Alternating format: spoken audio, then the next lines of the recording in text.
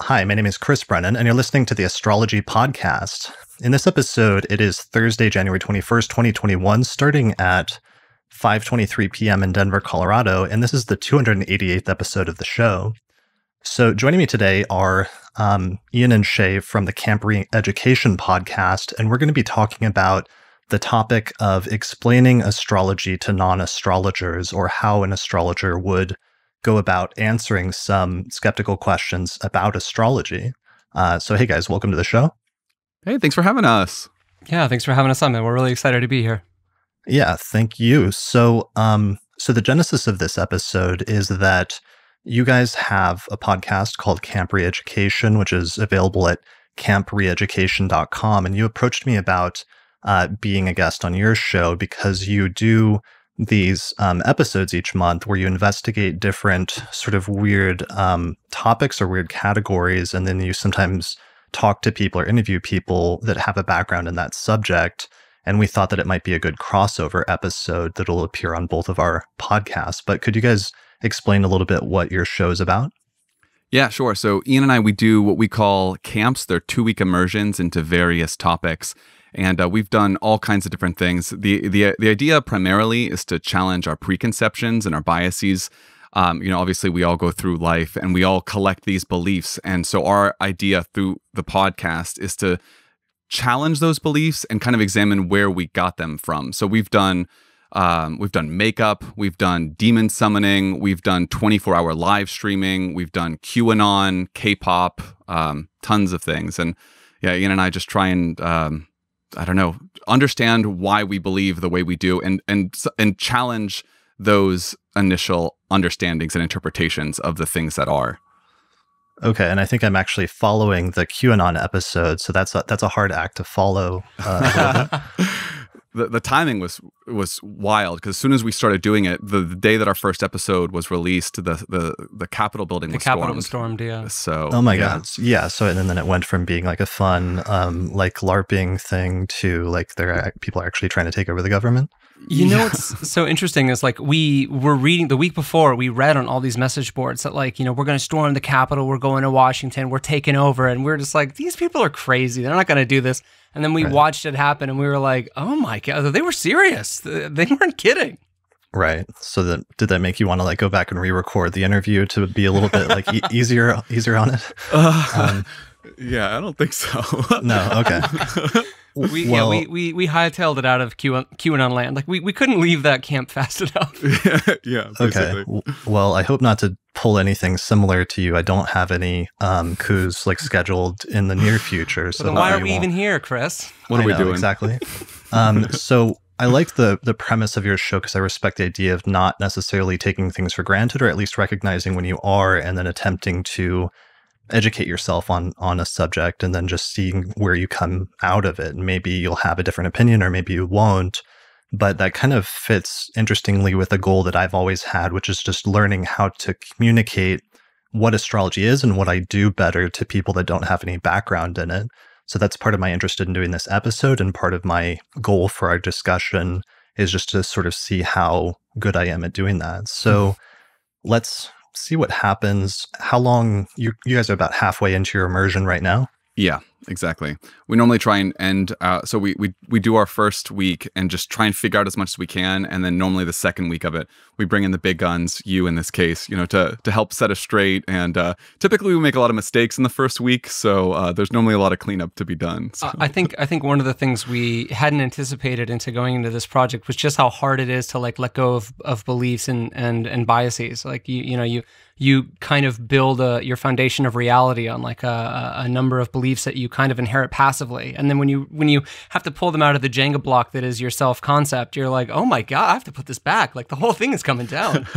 Yeah, one of the things that's weird when it comes to something like astrology that's been around for so long and that it's influenced culture in so many different ways, it's often hard to even realize how many different preconceptions that you have about the subject going into it, just because they're so thoroughly diffused in different parts of our society when it comes to philosophy or religion or science or mathematics or anything else. So it's kind of interesting seeing what your perspective will be coming out the other side of that. So you guys have already released episode 1.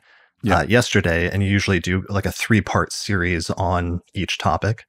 Yeah, we actually just recently changed. We found that 3 weeks was just too much for people. You know, it was too much for us, to be honest, just of talking about the same thing. So we broke it down. So this will be the second episode, second and final one coming out here next week as well. Yeah. Okay, got it. Well, so one of the questions I had to start before we jump into your questions, and you sent me a set of questions already before we talked today, was what's your process for when you get into a new field in terms of, I know you guys have exposed yourself over the past week to different forms of astrology in order to see what you think of them, but how did you decide what to study or what to look into versus what not to, especially for such a large field?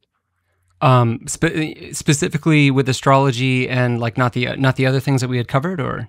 Yeah, well, I mean, I'm curious if you do have a general philosophy in general in terms of how you target, if you have a limited amount of time, if you try to seek recommendations from authorities, if you try to just study whatever seems most relevant by Googling it or something, or what. I guess that would be one of my concerns if you just like jumped into astrology in general without any sort of advice or pointers or anything like that, is there's a lot of pop astrology stuff out there, and then there's different sort of gradations of more advanced or intricate things.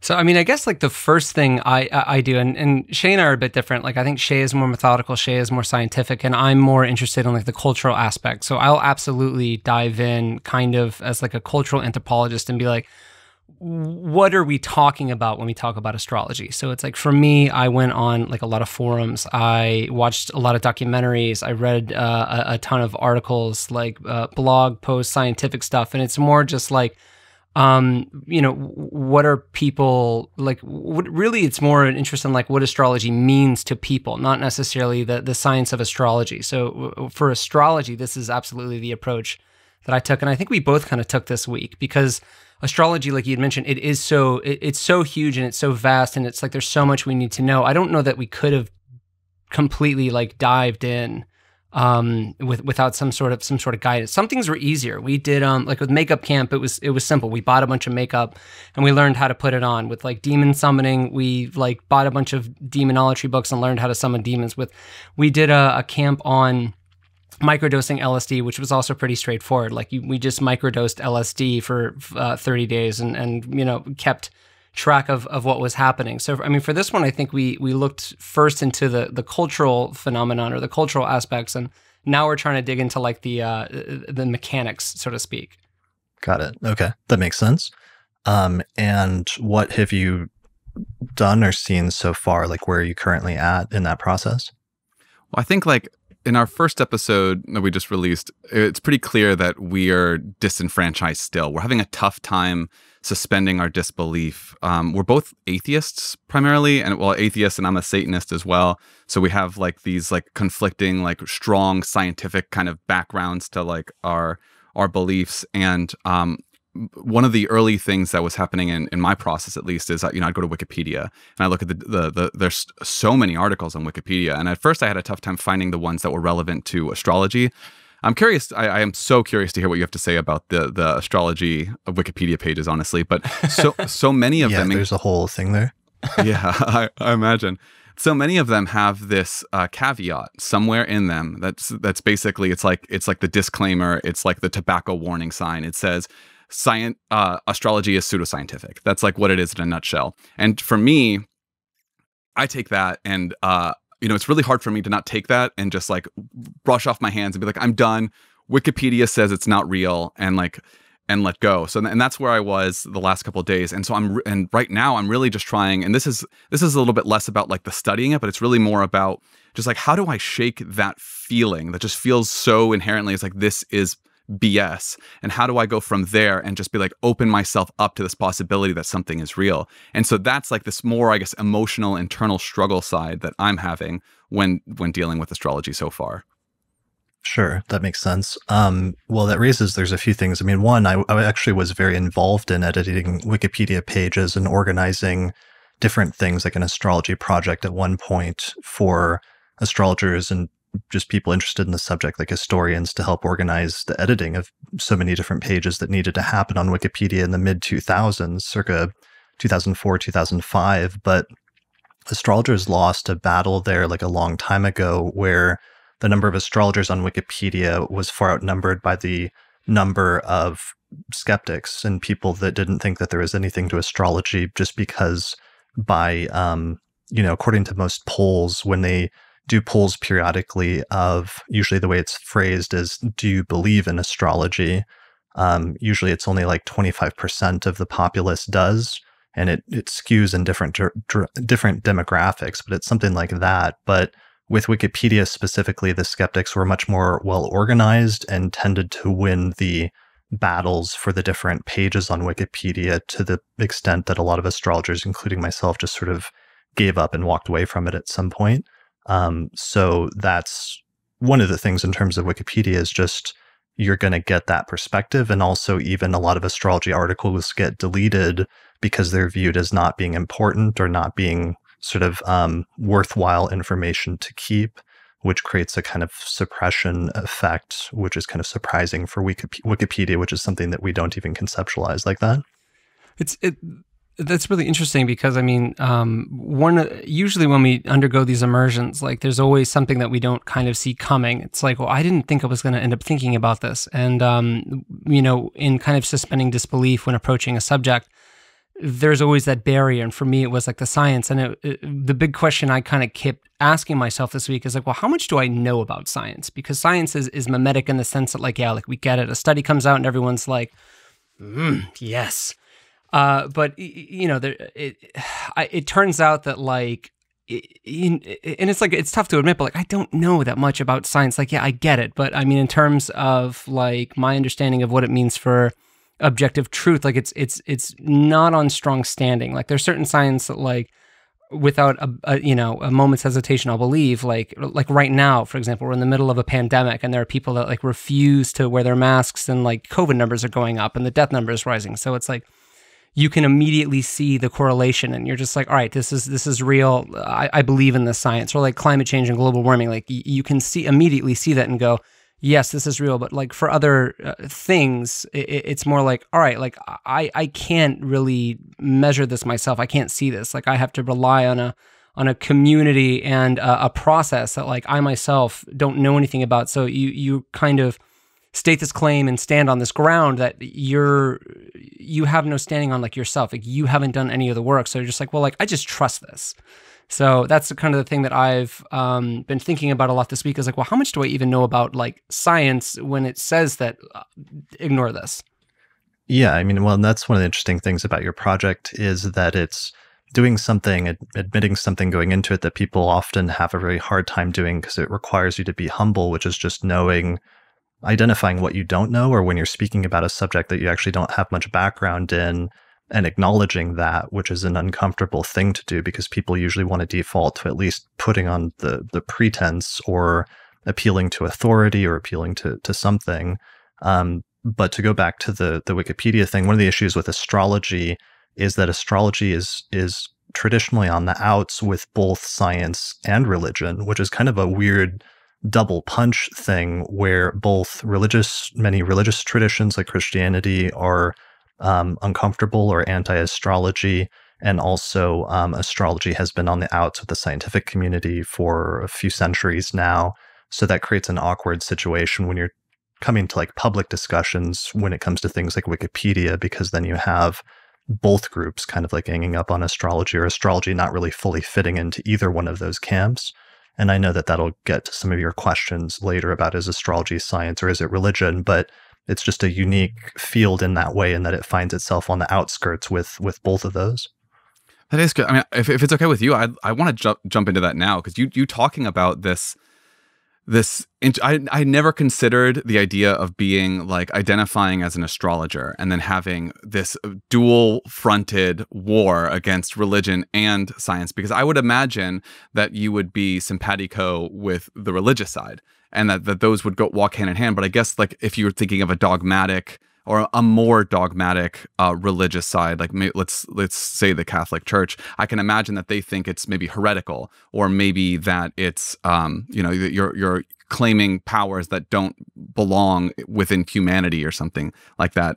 So where does it sit then? So if it's not religion, if it's not science, or is it both, or what is its place then? I mean, it'll get us into like an extended digression that we might not want to go to yet, but one of the issues with astrology is it often straddles different fields, and so it's a little bit of both, and it actually falls somewhere in between, and that might be part of its basic definition that makes it unique and maybe even useful or worth studying in the world, that it does have a foot in both of those camps when it comes to science and maybe religion, or what we conceptualize as religion, as well as other fields. But with Christianity, part of the history there that's really interesting is that Christianity evolved during a period in the ancient Roman Empire when astrology was much more dominant. And at that point in time, astrology was much more deterministic and much more tied in with Stoicism, and the idea that the purpose of studying astrology was to learn your fate so that you knew what you had to accept about your future to sort of prepare you for it ahead of time. And Christianity, after the first century, became very much focused on the concept of free will and the idea that you have a choice, and that that's a central doctrine of just theology in Christianity. And that became one of the strongest points of antagonism, where once Christianity became more of the dominant religion, astrology was one of the first things to go, not just due to that, but I think that was one of the central things. So it's interesting that that's one of the reasons why, from a religious standpoint, at least in terms of Christianity, why there's a tension there. It actually goes back to the fate and free will debate. That's funny, because I know Ian has been doing so much research into the free will stuff, and he really wants to pick your brain about that, I'm sure. Sure.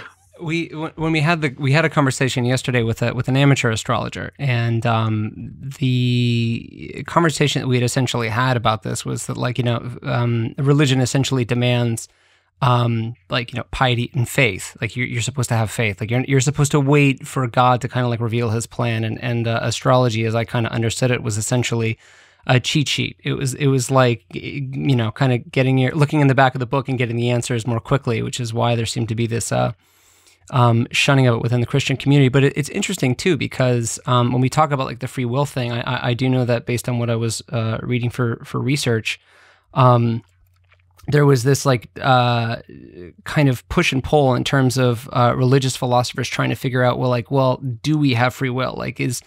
Would God allow us to, do things that are evil? Did God give us free will so that we could prove whether or not we love Him? And it's interesting to kind of think about astronomy in this context, because is astrology restrictive in this sense? Does it kind of remove the question of free will if your fate is, as you kind of said just a moment ago, determined by the stars?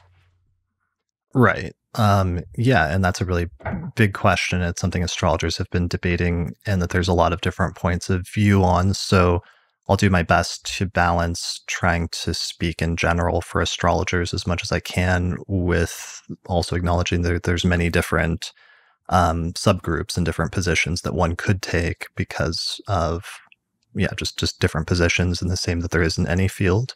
Well, before you answer generally, can I ask, where do you personally stand on that? What are your thoughts on that? If that's not too personal a question, because I know that's tough to answer. Hey, take a couple minutes and just tell me what you think of free will. So, yeah, I mean, it kind of gets to some of your early questions, and I don't know if you guys want to jump into those because they build on each other quite well. But for me, the basic premise of natal astrology is that the alignment of the planets, or the alignment of the cosmos at the moment that you were born, has something significant to say about your life and your future. And if that premise is correct at all, even 1% correct, then it would imply that there's at least some things that the trajectory of which might be, you could say, predetermined to some extent. But to what extent is more of an open question. So that's the question that you'd have to answer with astrology. Is one of your first questions was, how do you define astrology? And my definition of astrology is that it's the study of the correlation between celestial movements and earthly events. And then the second one is, my my definition of natal astrology, or the concept of birth charts, is that the premise is that the alignment of the planets at the moment that you're born has something to say about the future of your life. Yeah. Yeah, that is, So there's so many other questions I want to dive into, but yeah. Right.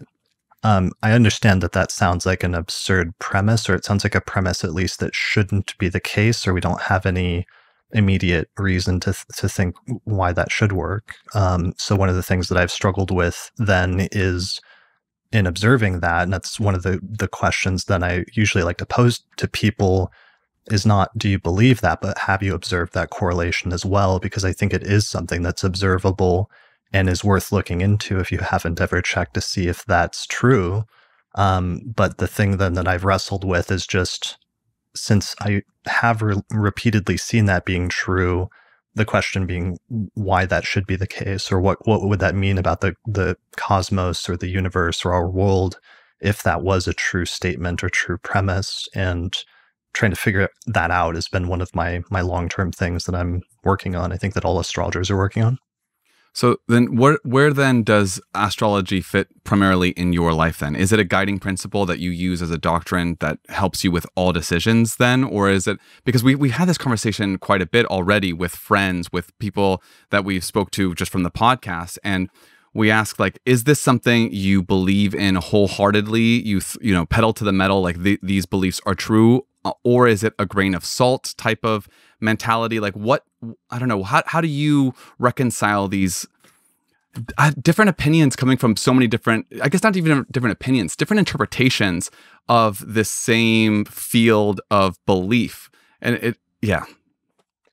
Yeah, I mean, and it's tricky because also if you're talking to like friends of the podcast, then there's a whole range of different levels of people's like interest and background in astrology and what role it plays in their life and how much they're familiar with it or how much they think that they're familiar with it versus like objectively compared to like, let's say somebody else who's studied it or has a PhD in the history of astrology or something like that. There's all sorts of different levels that people are approaching that question from. For me, it does play a major role in my life, although I usually try to center primarily just making decisions based on what seems to be the most sensible thing at the time. And I will check the astrology and just see and notice the correlations of what is happening at that point. And if I make a decision and it ends up working out, what was the correlation with that versus if I make a decision and that turned out to be a huge mistake or disaster, what was the correlation with that at my chart at that time? And then I usually learn something from that going forward. And that's usually most of the time how I like to approach it.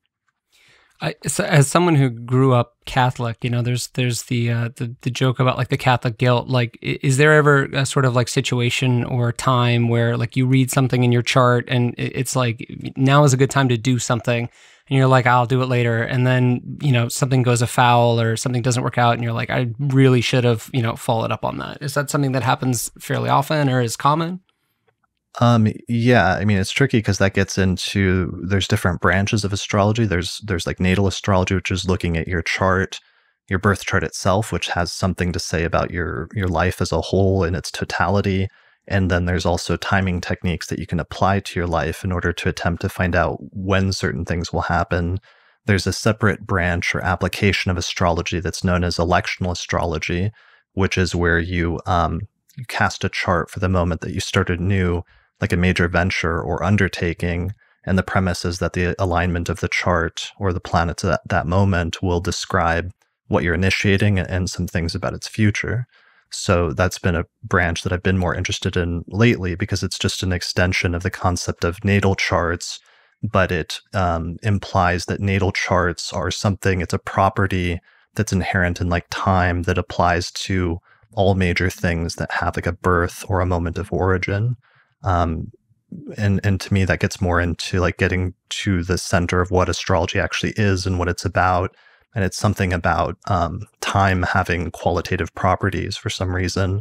And I've been trying to figure out how to articulate that better for a long time, but that's the closest I can get to it at this point.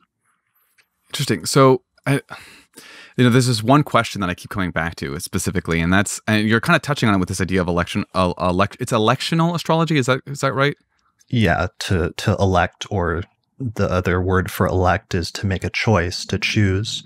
And electional astrology is the application of astrology where you choose to initiate an action at one moment versus choosing to start it at another moment. So, for example, if I were to start writing a book today versus if I start writing a book, that's more abstract. But let's say if I got married, you get married to somebody and you're officially now, in a permanent, even legally binding relationship.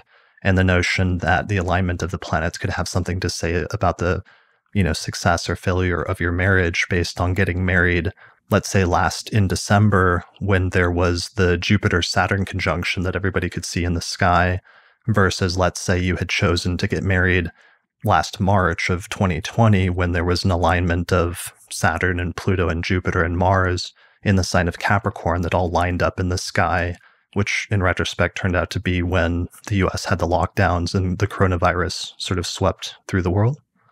Wow. Well, then it sounds like you're saying that, going back to what we were talking about before, that there's a predictability to this, that you're divining, and I guess, from the idea of divination, which I keep seeing over and over again in this research, like you're divining things about the future, and I guess you're even talking about like time as a qualitative substance, I guess is what you said. Like, like point blank, if you had to like describe it to me as a total noob in this, like, does astrology predict the future? Yeah, I think you can predict the future with astrology, and that's one of the most interesting and promising things about it, is that if it's true that certain moments of time have qualitative properties, and especially that, let's say, certain planetary alignments, like the Jupiter-Saturn conjunction, which just took place, it just happened in December, and it only happens every 20 years. They have like a 20-year cycle where they go around the zodiac and then meet up from our standpoint, and these two little, what look like stars, suddenly line up with each other in the sky, and then something happens, and you observe what events happen in the world that are major events at that time. The thing is that if that premise is true, that the alignment of those two planets in December indicated or correlated with some events that happened on Earth at that time, that's not the only time that those two planets aligned, but actually, if you wanted to, you could go back in history in 20-year increments and see what happened 20 years ago in the year 2000, the last time that Jupiter and Saturn lined up. And then you can take that back and look and see what happened 20 years before that in the year 1980.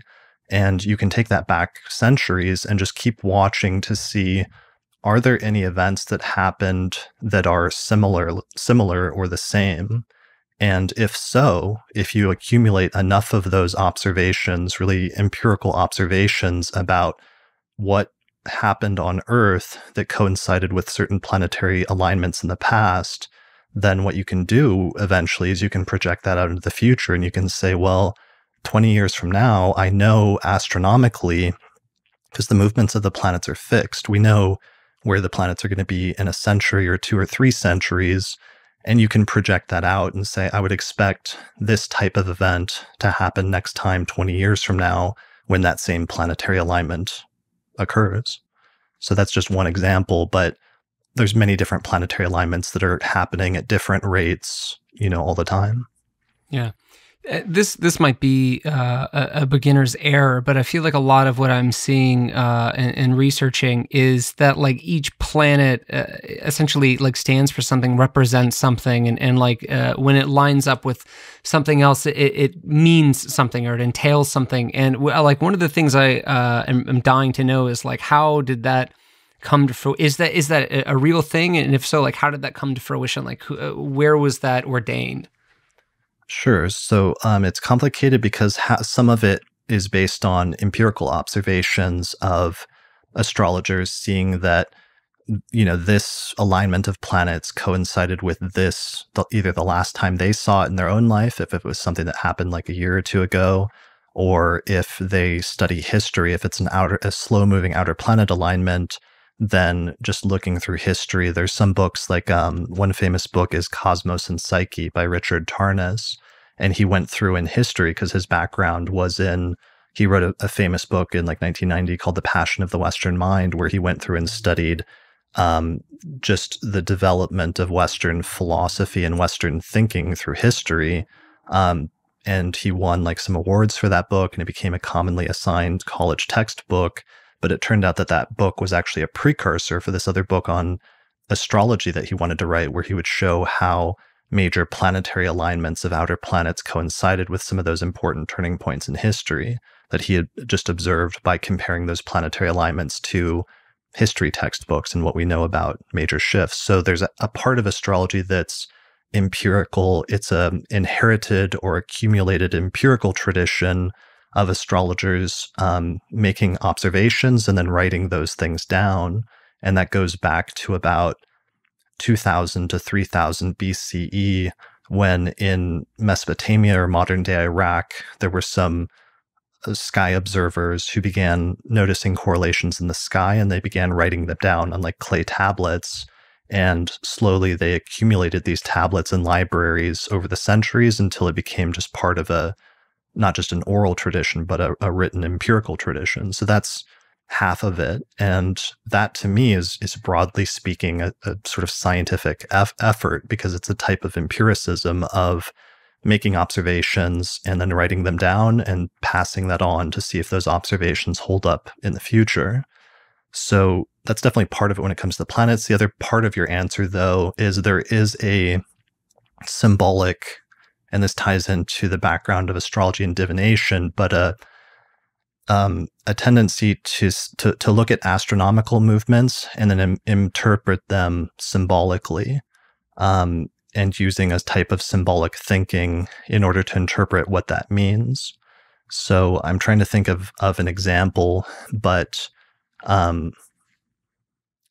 like an example would be that's not too complicated. I'm trying to think of a simple one. So one of them is like the 5th century astrologer Rhetorius, when a planet that was associated with marriage is said to be hidden or obscured by the sun so that you can't see it with the naked eye, then he interpreted it as meaning that the person's marriage at some point in the future when they grew up would happen in secret, that there would be something hidden about the natives' relationships or love life. So because the planet itself was hidden or obscured visibly, if you were to try to look into the sky to see it at the moment that that person was born, it was then interpreted as indicating that something would be hidden or obscured about that part of the person's life. And that's a major component to astrology in terms of how some pieces of it are developed, is it has to do with that basic premise that some parts of the natural world can have symbolic meaning that is relevant to people's lives. I guess something that's hard for me to wrap my head around is I can see that you can look at an event like this and say, okay, the marriage planet is invisible now, or it's, hiding behind the sun. That must mean that there will be this thing here, or this event later in life related to marriage and hiding. I can understand thematically how those are tied. I think what I have a hard time understanding, and maybe it's just that there's not science to back this up, or I'm now even just saying the word science to back it up, I'm wondering if maybe I'm like using the wrong language already. But my question is, like, what is the mechanism then that determines that, or that affects it? Like, what physically happens from the planet being in this particular spot in the sky? Like, what is the physics, the physical mechanics that affects my personality or my fate? Yeah, that's a really important question, because that comes to a really core issue that's been a long-standing 2,000-year debate in astrology, and where it's usually taken as either one or the other, and it shifts over time, over history, which is the question of what is the mechanism underlying astrology, and does astrology, the debate traditionally has been framed as, does astrology work as a result of causes or as a result of signs?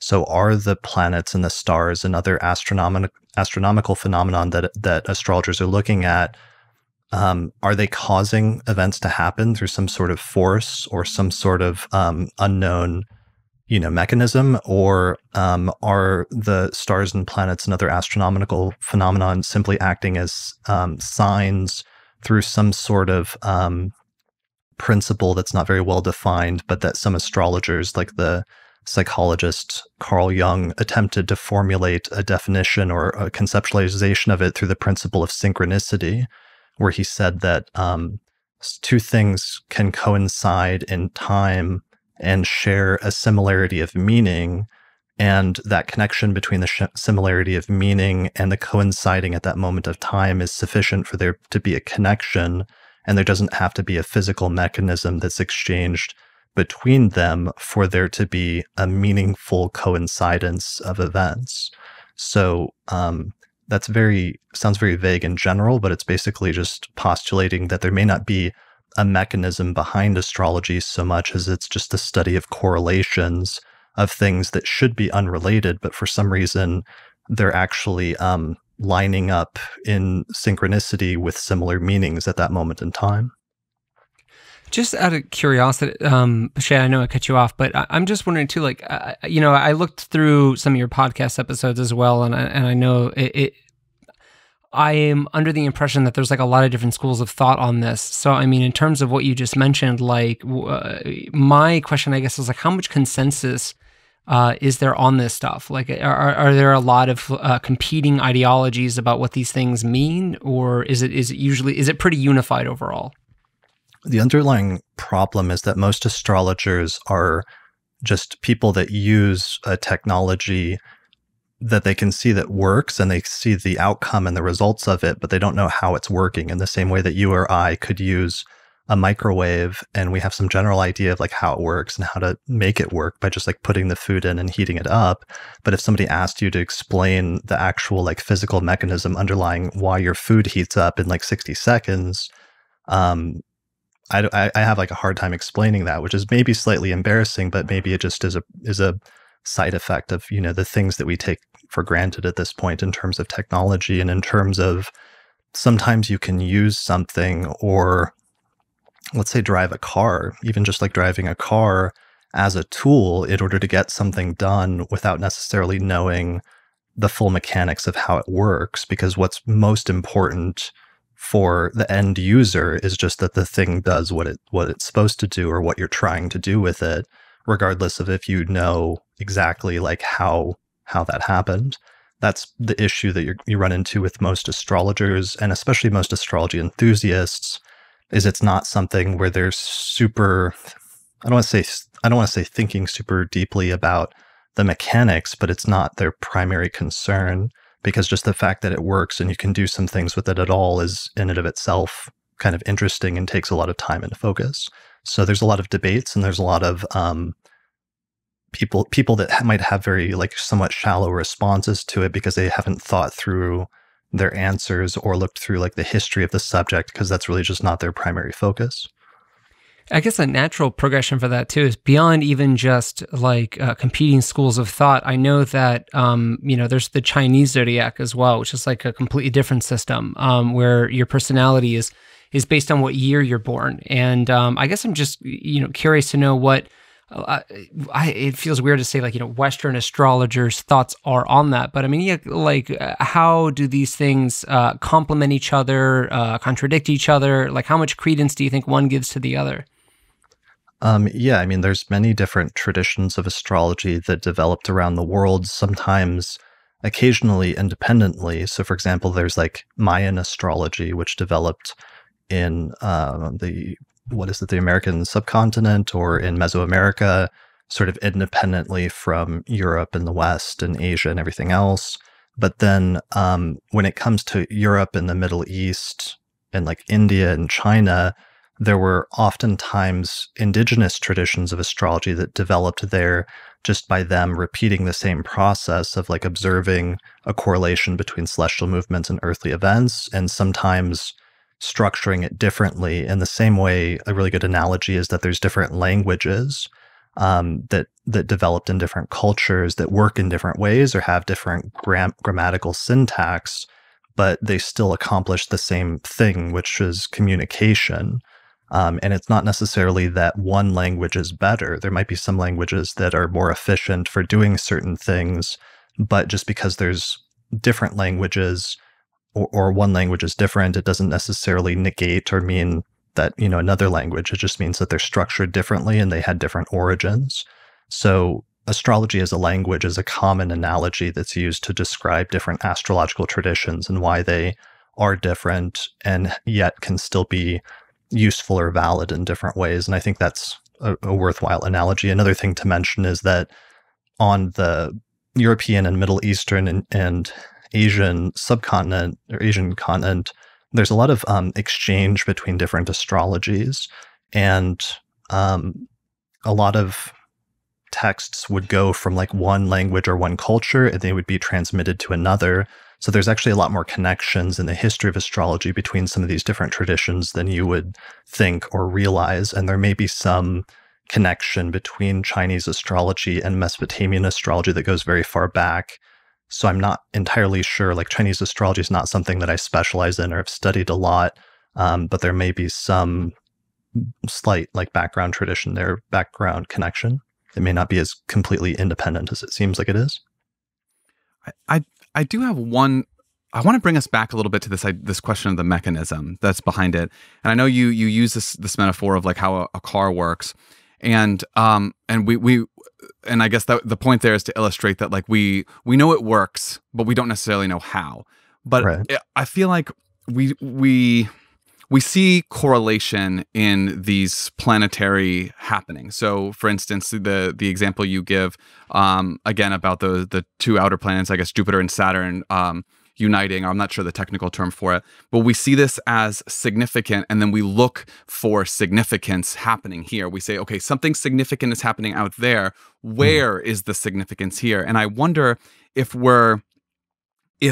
you're looking for the correlation where there might not necessarily be one. I know this is something that I guess probably goes to like the root of a lot of questions. Is like, is there a form of confirmation bias here where air quotes, there should be something happening here. Okay, let's go find it. And then you look, 20, let's say hypothetically it's 20 years in the past, something was supposed to happen. Where is the event? Like, I feel like that is a hard question that I struggle to overcome. Like, how is this not, I guess, a form of confirmation bias?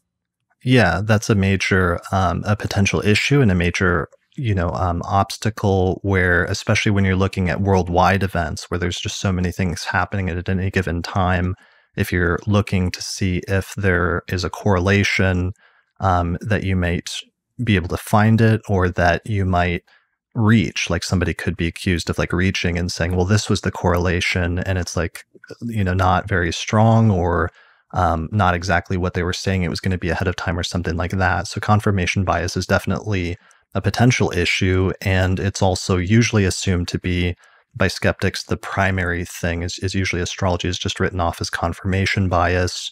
I think that's more of a danger when it comes to mundane astrology, because when you're dealing with like major outer planet cycles and something that's supposed to be relevant to large groups of people, and you're looking at the world in general, there's a lot of variables involved. But that's one of the reasons why I think paying more attention to natal astrology, which is a lot more localized and is actually typically what most astrologers, like I would say 90 to 95% of astrologers actually specialize in, is just the study of birth charts and looking at the correlations more in the context of an individual person's life. I think the variables are not as big, and sometimes it's easier to see whether this statement that was made ahead of time about the assumption about what's coming up ended up being correct, or if it ended up being false. Like sometimes skeptics will frame it and say, well, it's so generalized that you could apply it to anything or something like that. But in fact, while there is a generality about it, because it's sometimes phrased or talked about in the sense of archetypes, that astrologers are working with broad archetypes when they talk about the symbolism of certain placements, it's actually specific enough most of the time that I think it's pretty easy to say whether or not the statement or the prediction was true or whether it was false. So I don't think it's just a matter of confirmation bias necessarily, even if that's certainly like something you have to pay attention to and have to try to avoid if you're trying to do astrology seriously and consciously and carefully. It's Interesting that you mentioned confirmation bias, because one of the things that we thought about a lot when taking into account natal astrology, and we talked a little bit about free will, was what we discussed as like the Pygmalion effect, like this idea that if you're told that you're going to be a certain way, like you're more inclined to start like recognizing those traits in yourself and like focusing in on them or like honing in on them. And one of the things that I think turned us off about this idea of astrology was like looking at our signs and some of these characteristics. It's like, well, like, I don't want that characteristic. Like, you know, you want to be the CEO of a company and then your sign is like, you should probably be a janitor. Or, you know, like I feel like some of the signs are like, you excel in these areas, and like those areas, you know, especially living in the United States, like some personality traits are more inclined to, you know, succeed more economically, whereas others, it's like, yeah, like you can be a teacher and make $35,000 a year. So for us, it was like, these feel constrictive. Like we feel like we would like be pinned down by our astrological sign, and it feels overly deterministic. And like, I'm just like curious as to like what your thoughts are on like, on that phenomenon. Sure. I mean, I think the issue with it being overly restrictive or like prescriptive, if that's the right way to phrase it or right term I like to that use, word at least. Yeah. Yeah. No, I do too.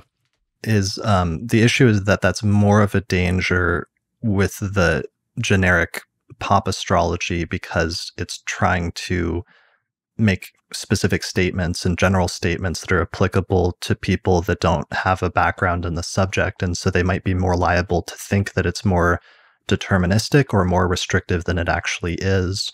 And that could be a potential downside to like a popularization of astrology, which is, you know, astrology becomes really popular and people have this perception that all Scorpios are like this or all Geminis are like this, that it could lead to some negative things about people forming preconceptions instead of just getting to know people.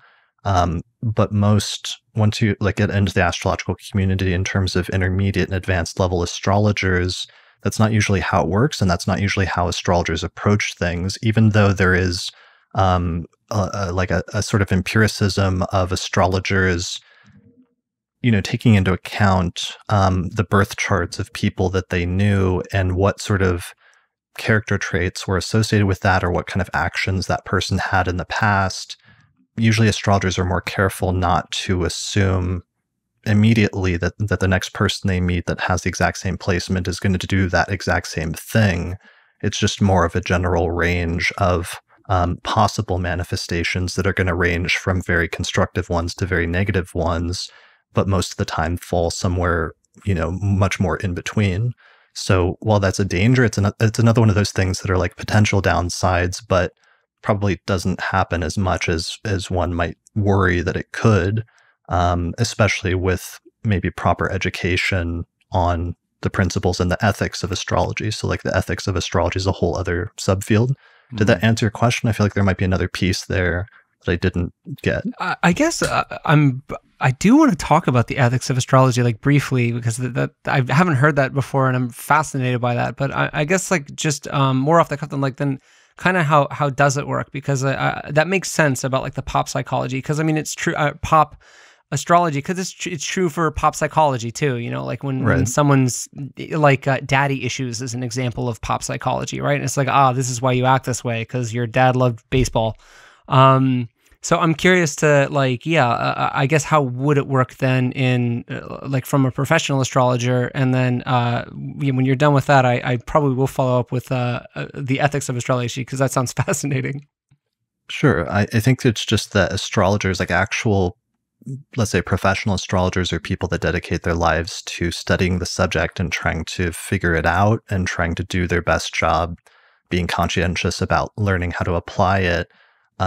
Strive to form a balance between taking into account whatever presuppositions they have based on the astrology when it comes to people in general, or making statements, or let's say interacting with individuals one-on-one, and balancing that with, you know, approaching people as people and putting astrology aside and letting the actions of people inform you about their character and what the nature of your relationship is going to be like with them.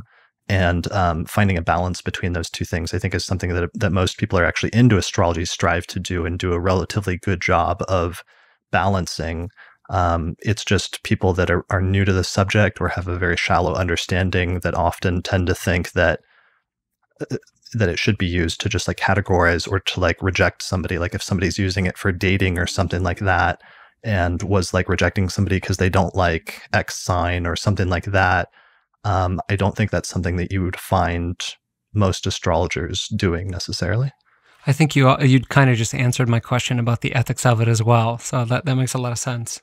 Well, I do have a question about this because I know some people, I personally know people who do make the exact type of assumptions and decisions that you're just mentioning, especially while dating. I personally know someone who says that they will not date anyone who is not a Sagittarius.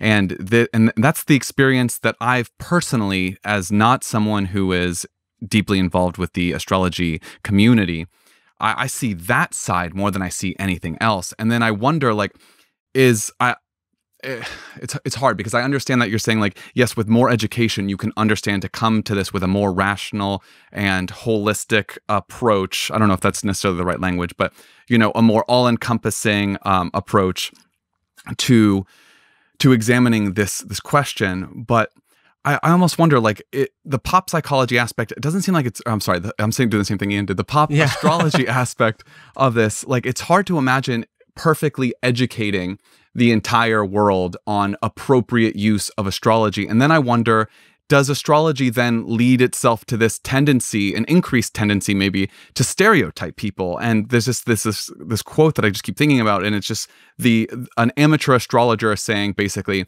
I don't know you, but I believe something about you based solely on your sign or something like that. Right. Yeah. I mean, part of the issue is that astrology died out in society in like the 17th and 18th centuries and went into a low point from where it was really popular in the Renaissance to suddenly falling out of favor and getting kicked out of academia and no longer being viewed as a legitimate subject for a couple of centuries. And then it had this revival in the 20th century, starting especially in the 1940s, when newspapers and other magazines started running sun sign columns based on the premise that the sign of the zodiac that your sun was located in at the moment of birth had something to say about your character and things like that in your future. And that was like a revival of astrology that got more and more popular because it's easy to calculate that. All you need to know is your birth date. You don't have to know your birth time or the birth location or where any of the other planets are. You're just looking at one piece of your birth chart. So that's how astrology got repopularized, and that's what most people think astrology is. They tend to think that that's all there is to astrology, is just that, and therefore it's easy then to form different misconceptions or come to different conclusions about it just based on that, which is something that's common that everybody does, whether they're fans of astrology who are like using it or misusing it in that way with like dating, for example, by saying they wouldn't date any Sagittarius, or whether it's, you know, a lot of skeptics that you run into. A lot of the basic skeptic questions that they formulate are based on the premise that sun sign astrology is the entirety of astrology, not being aware that it's this much larger field that's more complicated. But the issue is just, you know, the fundamental issue with that is that in the birth chart itself, the sun is just one placement. The sun sign is just one placement, and there's 8 or 9 or 10, depending on how you're categorizing it, different planets that could all be in different signs of the zodiac that are going to put an emphasis on different zodiacal signs and different qualities, let's say at just the most basic level.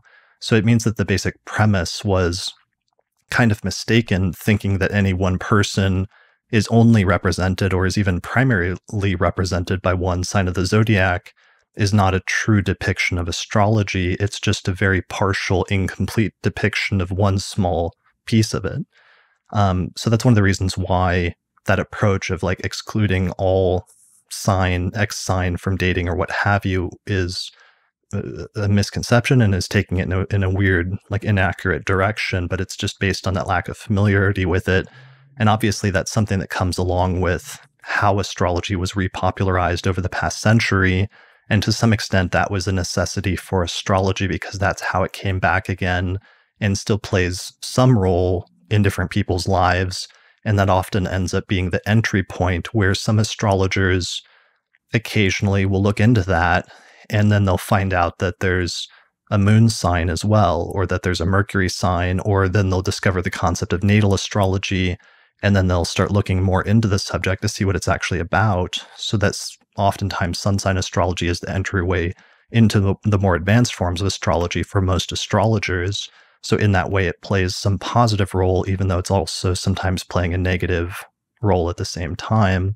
The good news is that over the course of the past 20 years, and especially even the past 5 years, it seems like there's some astrological concepts that are coming into the public consciousness or becoming popular that are a little bit more advanced. So just in the past 5 years, it's become more common for people to know not just their sun sign, but also that they have a moon sign and a rising sign. And some of that is happening as a result of both websites that will calculate your birth chart for you for free, which used to be a thing either that astrologers had to calculate by hand that would take like an hour or two using a bunch of different books and tables and astronomical things, or eventually it was like starting in the 1970s, something you could buy a computerized report that would take like an hour to print out on like an old dot matrix printer. But nowadays, in the past 20 years, suddenly it's something you can get for free, or in the past 5 years, it's become something where there's popular apps where you can enter your birth data and suddenly you know your sun, moon, and rising right from the start. And that's caused a shift where suddenly the discussions are becoming a little bit more advanced and a little bit more complicated. If you're going from one factor of just knowing your sun sign to all of a sudden everybody knows their sun, moon, and rising, you've just tripled your data points for what you think astrology is by default and how many signs of the zodiac you think are relevant in terms of composing somebody's personality at a basic level. This is one of the things I've enjoyed about studying astrology for like the past couple of weeks is like these parallels with like this triptych in that you find in a lot of psychoanalysis and psychology, like this idea of like the ego, the superego, and the id, and this idea of like Lacan's the imaginary, the real, and the symbolic. As we spoke yesterday with our other astrologer friend, who talked about like your sun sign, your moon sign, and your earth sign, and something along the lines of like how you see yourself and how other people perceive you. It seems to me like there are a lot of parallels between psychology and astronomy. And one of the answers that we get when we ask people about this is that they're interested in astrology because of psychology. So I mean, like, what are your thoughts on that? And then did you ever consider just why did you pick astrology over psychology with this like interest in like, human behavior and like personality and characteristics? Sure. Yeah, I mean, that's like a type of astrology, or it's a piece of astrology, although we have to be careful also because that's another thing where even though most pop astrology is oriented towards character analysis, or broadly by extension psychology or psychological analysis, not all astrology or not all astrologers focus on character analysis or psychological analysis. There's other astrologers, like for example, I mentioned Richard Tarnas, who did that study Cosmos and Psyche, where he was looking at outer planet cycles and how that's matched up with like shifts in world history at different points. That's a separate branch called mundane astrology, which really isn't primarily psychological in its motivations. So I just wanted to clarify that not all astrologers are necessarily drawn to it due to psychology or choose to use it for psychological purposes, even though in 20th century astrology, that was the main focus. And when astrology was revived in the 20th century, it was revived around the same time that depth psychology was getting going. And so astrologers have tended to use it much more for character analysis and psychological analysis in modern times, but in ancient times it was more predictive, even though that was a piece of it. But one of your questions that ties into that's worth answering now was, why do we have to ask, and why not just focus solely on psychology and get right to the heart of it?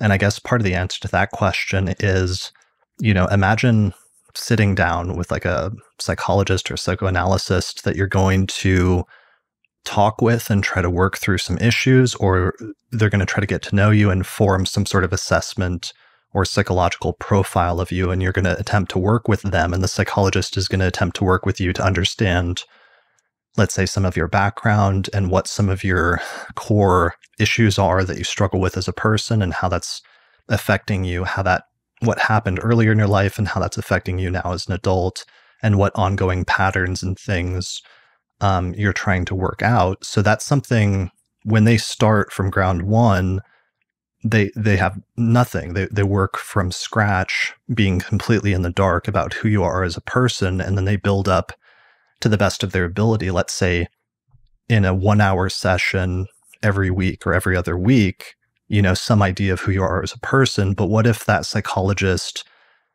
did have any sort of, let's say not cheat sheet, but let's say shortcut to understanding some of, even if it was only like a small percentage of like your psychological complexes or some of the core factors that are still playing an important role, that are reoccurring themes in your life as a person from a psychological standpoint, would that be useful to you as a psychologist, and would you use that or take it into account?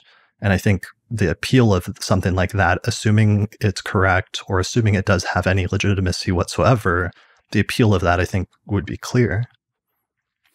So I guess following up on this idea of just having extra information to help make an analysis, what about other forms? And maybe this is just totally out of the same field of conversation or the same topic, but like, what about alternative belief systems, alternative practices that deal with similar issues? Like, I'm thinking primarily of tarot, because I've seen a lot of and just looking recently, just a lot of correlations between astrologers will also be tarot. I don't know what you call those people. Tarot people. Tarot readers, I think. Tarot readers, and then also, what about like psychics and palmistry and witchcraft? Do all of these various fields that, like, they seem like overlapping in the Venn diagram of, I'm not even sure what to call. I don't want to say mysticism, because I'm not sure if that's offensive. I guess apparently, is that offensive to say mysticism?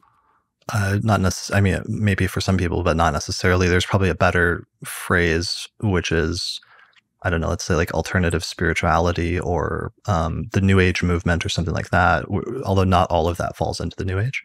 Sure. Okay. Well, then using one of those frameworks, what about tarot and psychics and palmistry? Are these beliefs, I guess, primarily that you think that you have personally, and do you think that those are compatible with astrology generally?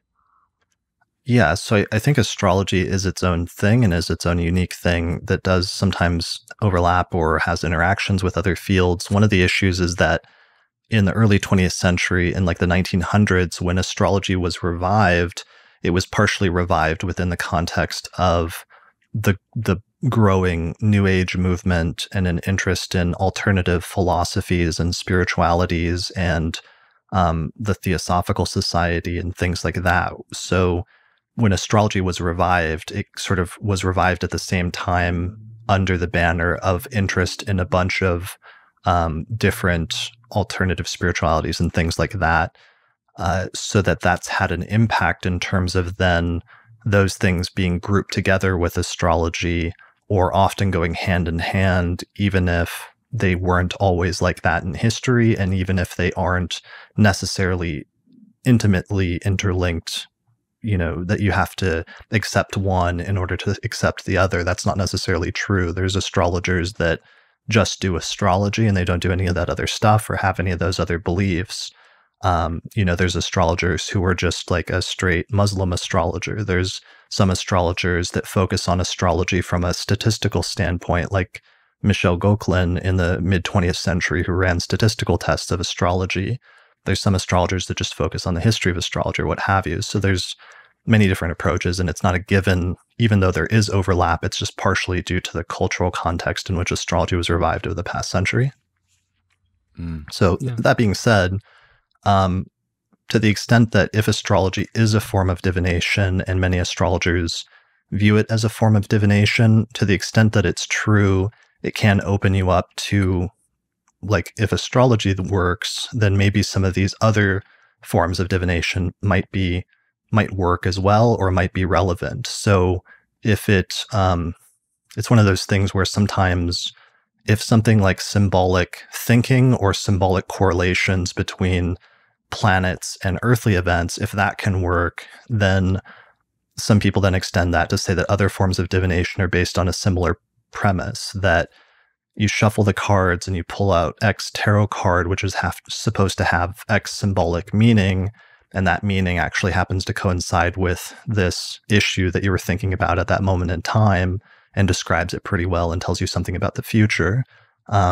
So my background isn't in tarot, so I'm not explaining that very well, and that's not something I've ever done much with, but I at least see that sometimes astrology can open people up to looking into other things like that because it removes some preconceptions about what works or what doesn't work.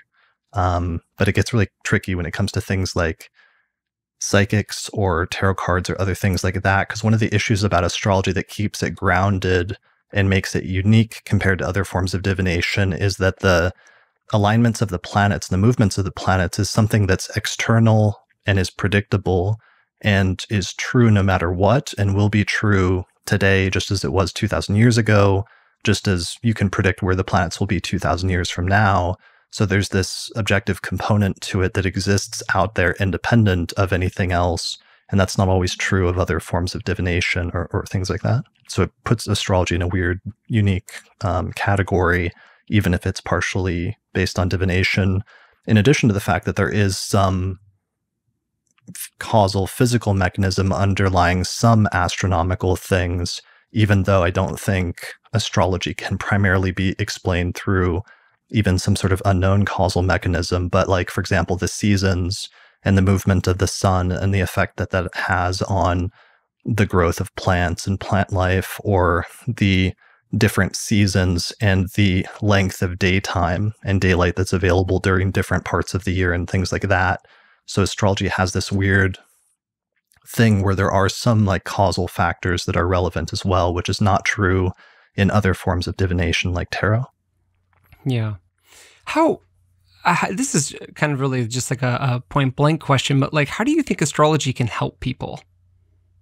I feel like it means something different a little bit to like everybody that practices it or has an interest in it. And this is just something I'm curious to hear from an astrologer, the way I might ask like a writer how literature helps people. Yeah.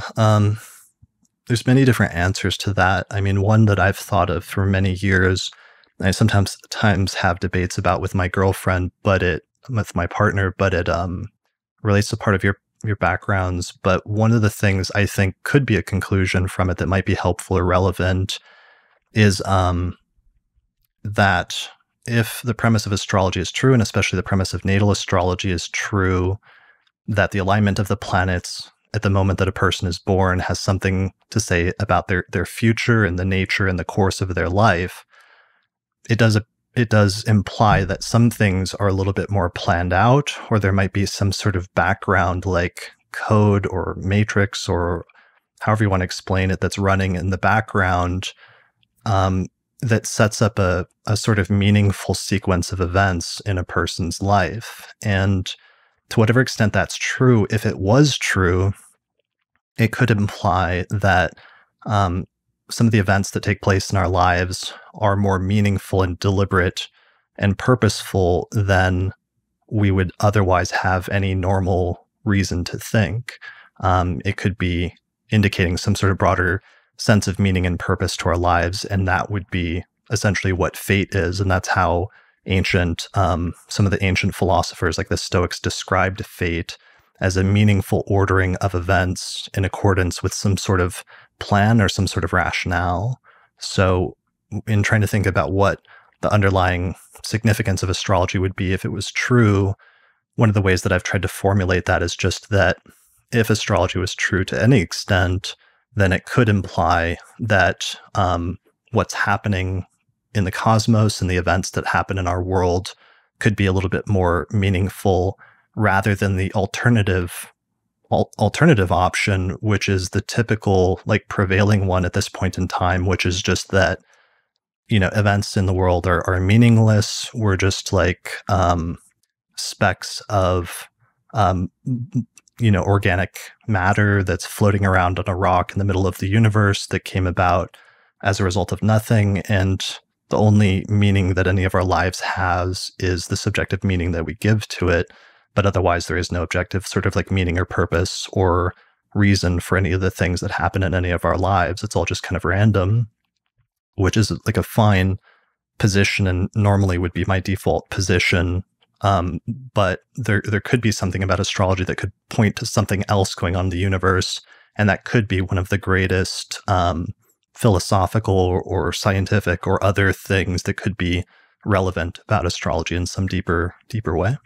So it's a meaning making field of expression and study, and is what I'm hearing, that it's helpful by giving you a sense of meaning if maybe you're struggling. Is that maybe an appropriate way to summarize that? Yeah, I think that's one of the ways that it could be useful or helpful, is it could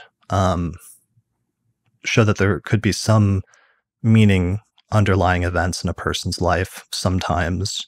And something like that for some people could be felt as like reassuring or helpful or good to know, versus, there's an alternative option, or alternative interpretation, which is that some people could find that that's not, good to know. They might not want to think about the idea that some events in their life could be like predetermined or foreordained or what have you. That could feel constraining and could feel the opposite.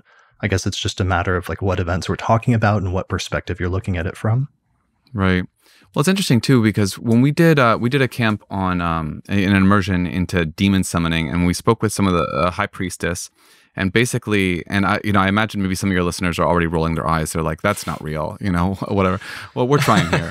But what basically what she had told us was that we're effectively probably too closed off to feel the spiritual demonic forces at play. And I'm wondering if something similar might exist in astrology. My guess is no, but I'm just curious, like, even if not believing in astrology, like, are there benefits being, I guess are the astrological forces working on us, even if we are closed off from it, from like a belief side, from a belief perspective? Yeah, I mean, I would say as an astrologer that whether you guys ever look at your birth chart or not, or look at your transits for different times in your life and what that would indicate about what types of events might be taking place, that will be happening and like working out there, sort of like the background behind, let's say, like a mechanical clock. And even if you only ever look at the face of that clock and only see the two hands that tell you what time it is, there's still gears, like 100 gears working behind that are lining those things up, whether you're paying attention to the background stuff or not. So it can work even independently of people paying attention to it, I think.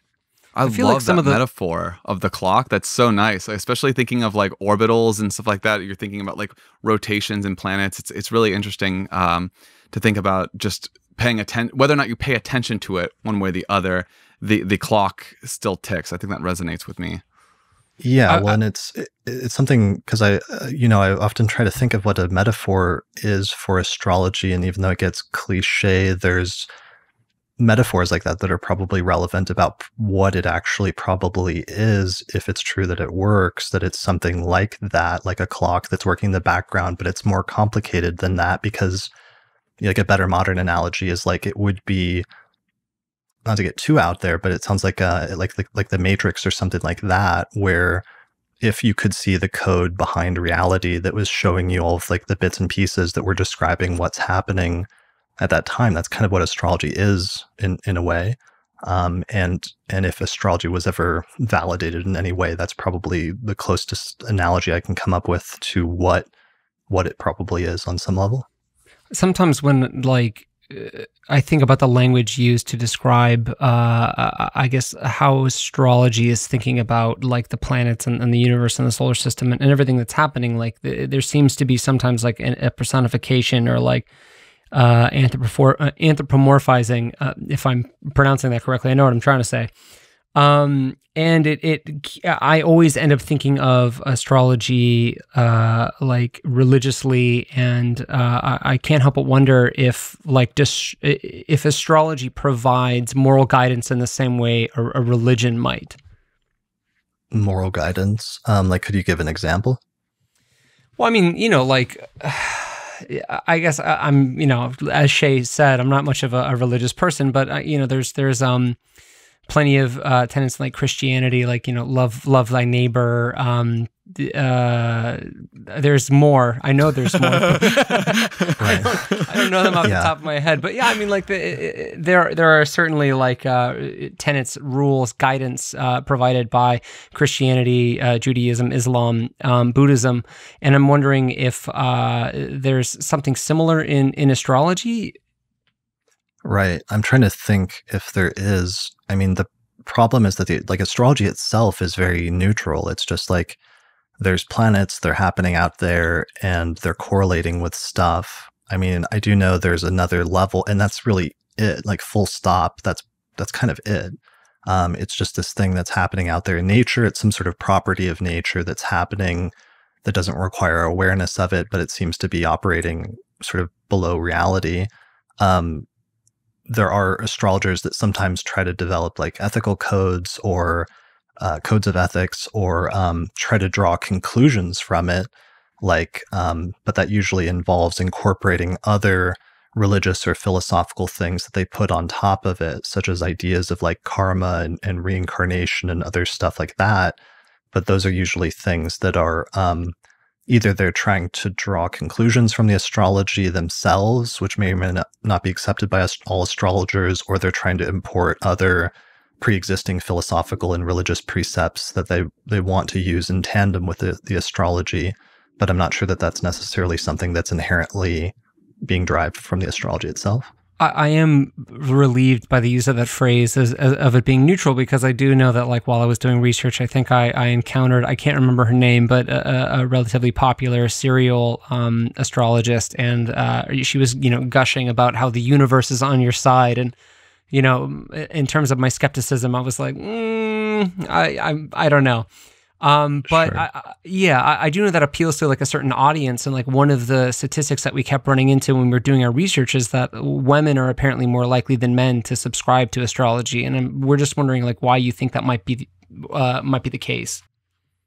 Yeah, I can't tell how much of that is something that's natural or inherent to astrology, or if it's only a result of just the cultural context of astrology and its revival over the past century, and the way in which it was revived, as well as the way in which it was often marketed to women through like, fashion magazines that still carry like horoscope columns, or what was it? It's like a Vogue or Cosmopolitan. Cosmo, yeah, they've always had a section, but they recently even expanded their section, and there's no like similar parallel section in like whatever, I don't know, what's a men's magazine, like Playboy or something like that. Like they don't have like a horoscope column that tells you from the guy's perspective. So, but I don't know how much that's because women are naturally in some way more, a skeptic would say susceptible to astrology, or a non-skeptic, let's say an enthusiast might say that women are more intuitive or something like that. I don't know if any of those arguments are true, or if it's just a side effect of our culture over the past century, and something about the revival of astrology and its orientation towards character analysis and psychology in the past few decades. Because one of the funny things about that is that if you go back prior to the last century or two, all the astrologers in history were men. So women were not usually given the same education and didn't have the same even ability to study astrology at all times, which astrology, you have to remember, prior to modern times was something that required advanced mathematical and astronomical training in order to do the calculations necessary in order to calculate birth charts. And so if you go back in history, there's actually a lot of famous scientists and astronomers like Johannes Kepler or Claudius Ptolemy, who were also astrologers, because you had to be pretty good at astronomy in order to calculate the stuff necessary. So it's like prior to the past few centuries, when I wrote my book on Hellenistic astrology, I tried to find who was the first woman that we know of that was a practicing astrologer.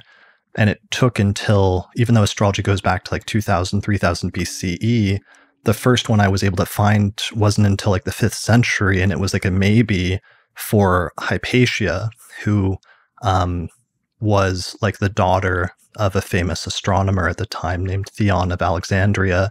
and she ended up being killed by like a Christian mob who was riled up partially under the premise that she was doing weird stuff with astrolabes and something else like demon stuff, because that was at the point where Christianity was really on the rise.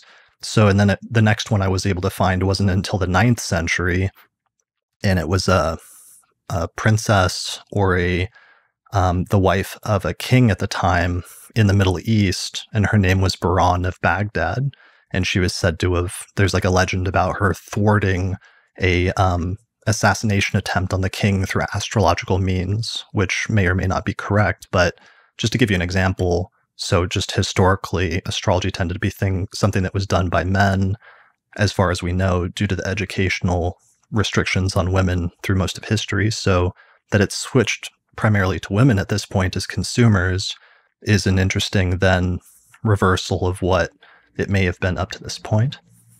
It is really interesting because when I even think about my first exposure to astrology, I think of being in middle school or high school and having my female friends come up to me and like the conversation would start normally that way. And that's probably because of what you're talking about, the Cosmo magazines or, where it was marketed then. But, it's interesting because I was thinking about it while you're talking about it. It does seem that like the historical trend seems to be that astrology required a great deal of education in its, just historically throughout until the modern era. And it was so tied to science and math, something that, a lot of women didn't have the same access to that we have now.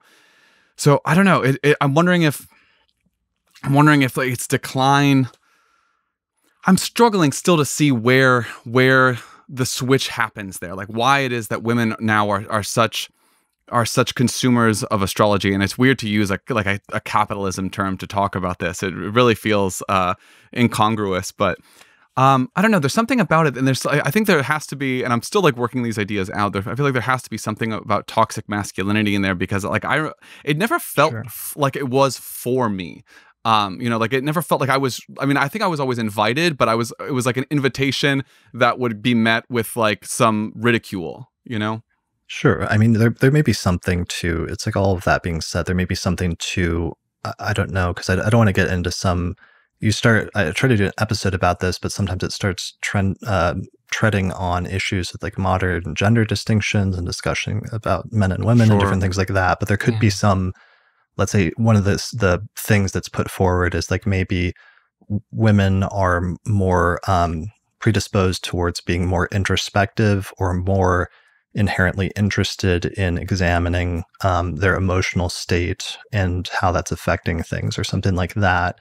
And so maybe the fact that modern astrology, when it was reconstituted, was not something that was about like hardcore prediction, but the fact that sun sign astrology and pop astrology was more about character analysis and psychology, maybe that is something that appealed more to women than it did to men.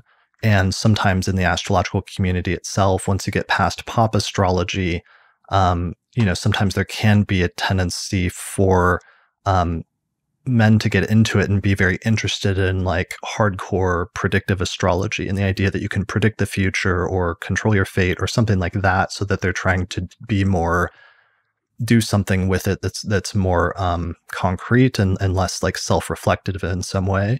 I don't know if that's actually accurate, so I don't want to push that too far, but I'm just saying maybe it has something to do with different dynamics like that, if they exist between men and women. I don't know, and I don't want to say for sure because I'm not trying to get in trouble and start a major debate here, but who knows? Yeah, this is something we're not totally sure how to talk about either, but it is interesting and we are curious about it. And I mean, speaking of trying to do something concrete with it, one of the things that we read that was really alarming, shocking, interesting was that Nancy Reagan apparently famously consulted an astrologer to help determine like Reagan's presidency toward the end of his second term. And if we think about astrology, what you would call, not banal astrology. Mundane astrology. Okay, I was like, that's not right. Electional. Yeah. If we think about astrology in terms of, helping determine the future, or like, as you're saying, do you think astrology should have play a role in politics? Like, should politicians, astrological signs or like their natal charts matter? Like, what are your thoughts on that? Yeah, well, let's start with one of the things. This is the way you guys had formulated that question. I thought was really interesting in the notes because it was interesting in revealing part of the public sentiment towards it and how a piece of like 1980s spin, political spin of the damage control when that story came out that Nancy and that the Reagans were using astrology in the White House.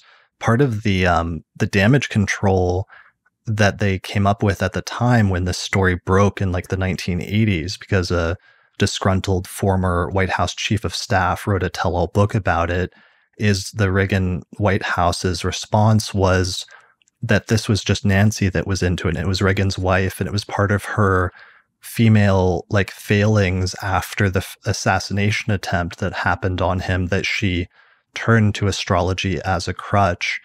Because she was so worried about his life. And that was when he just sort of got dragged unwillingly into it. And the funny point about that, when I researched this for a while, actually, for episode 68 of my podcast, which I did on this, was they actually had a history of using astrology going back many years, all the way back into like the 1960s, and had been documented doing things at weird times, like having him inaugurated at like midnight or close to midnight or something, and all the reporters at the time were wondering why he's doing something this public at such a weird hour of night. And he had a consistent history of doing that. And then this astrologer actually came out and wrote a book about it because she was kind of annoyed that they were downplaying her work. And she said that she had actually been working with them, this one astrologer, going back to the very beginning of their campaign, and that she was sort of behind the scenes picking out times for them to launch his presidential campaigns, for him to sign major treaties like a nuclear treaty with Russia, for debates between Reagan and Jimmy Carter, that she picked out a date that she thought would be better for Reagan and not as good for Carter to help him win the debate.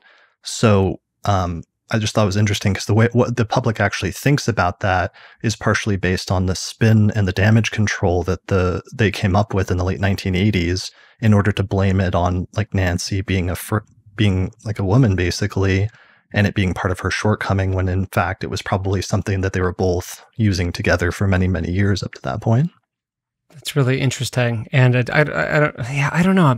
It's weird too, because if we think about like the collateral damage that happened because of like Reagan's presidency and his like policies, like, right, you know, maybe the damage control is better than like actually being like, wait a minute, like who made this decision? Like why did they handle, you know, like the AIDS crisis this way? But that's something when I talk about Reagan that I'm always trying to be quick not to endorse, because I don't necessarily endorse his politics, but just setting the record straight about the extent to which astrology was involved. And also, interestingly, because astrology is also something that tends to be more associated with the left, and with like the New Age and alternative medicine or different things like that. But there is this stream sometimes that shows up most prominently with Reagan, so that it's something that's not necessarily tied to any one political group or anything like that. Anyways, but to your point, though, yeah, I mean, that is a potential problem. And what's one of the interesting things is even his inauguration, the other day I tweeted when we were trying to get the inauguration time for the exact moment that Biden and Harris took their oaths.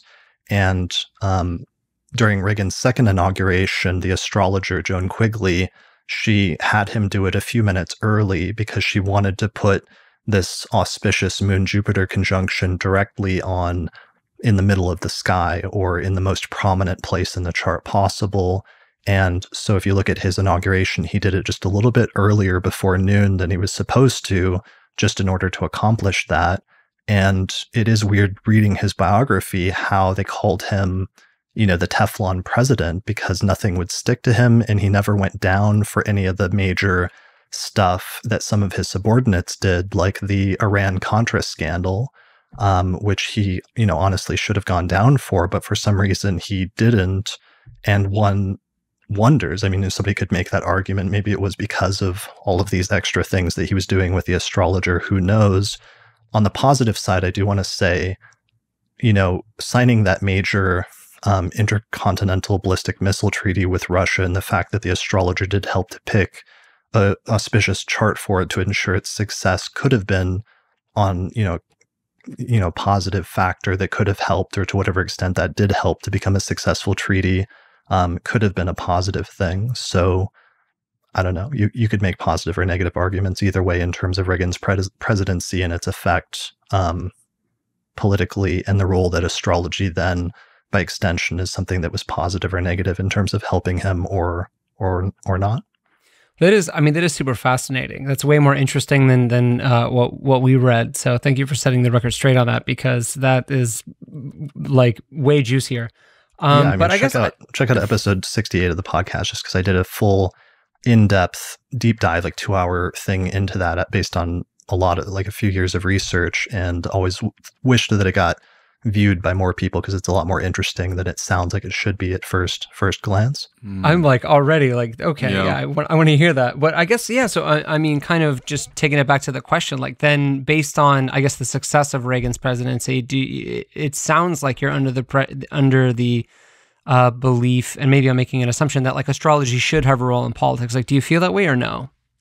No, and actually, I did a blog for a few years called the Political Astrology blog from 2009 through 2013 during the first part of Obama's presidency, where we followed politics and we collected birth times for candidates and made predictions about the outcome of the 2012 presidential election, different things like that, and checked in with past predictions that we had made to follow up on our success or failures.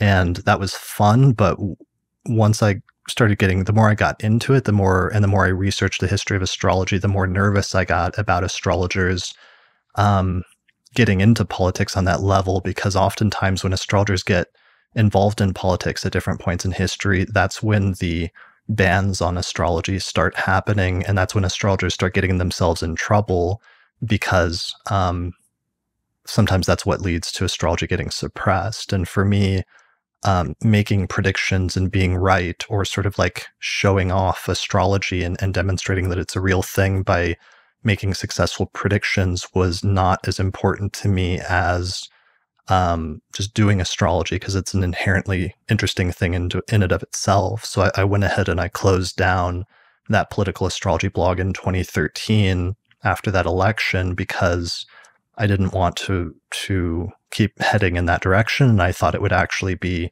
potentially dangerous for astrologers to become more prominent in that way in the future, because I could see that politics was getting worse and worse. And I was worried about astrologers getting caught up in that. So I guess following this line of thinking then, can astrology then be used for evil or for like wrongdoing then? Like, can you be nefariously predicting on behalf of people who I guess are bad, for lack of a more nuanced and elegant term? Yeah, I mean, potentially. I mean, that's one of the potential downsides of it just being this neutral, like, technology. Is like any technology, it could be used for good or for bad. It really just depends on who's using it. I mean, Reagan, depending on your political affiliations and what you feel about his presidency, is a great example of that, in terms of, was that a good thing? Was he using that for good? Or was the astrologer who was trying to help him, was that counterproductive for the country as a whole?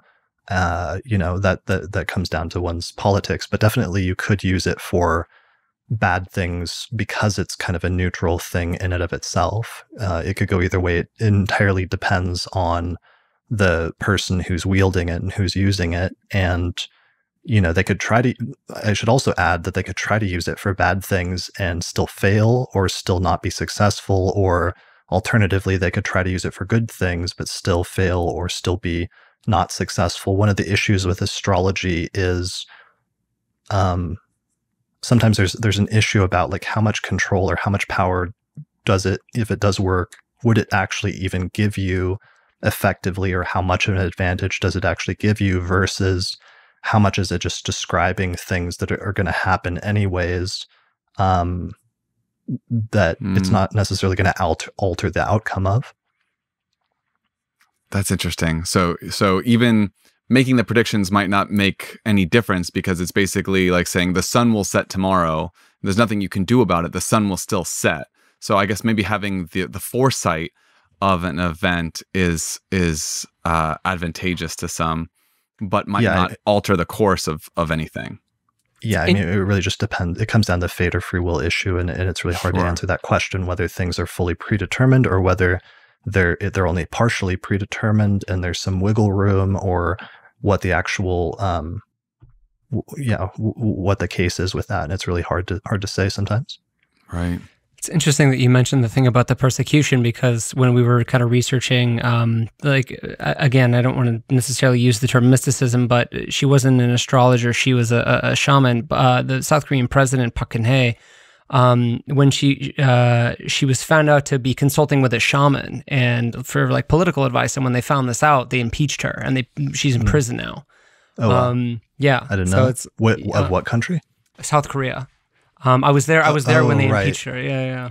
That was like a weird, because it wasn't a part of like a cult or something like that, or... In Korea, they call it Saibi, which is basically like a pseudo-religion. It's basically just like an offshoot of some religious tenet, and it's like, okay, like we believe some of these fundamental things, but we believe them this way. And that's like a whole... That's like a whole thing, because I guess like her father, or the shaman's father, was the original mystical consultant for her, while her father was alive and like a dictator. So it's like it's a whole crazy thing.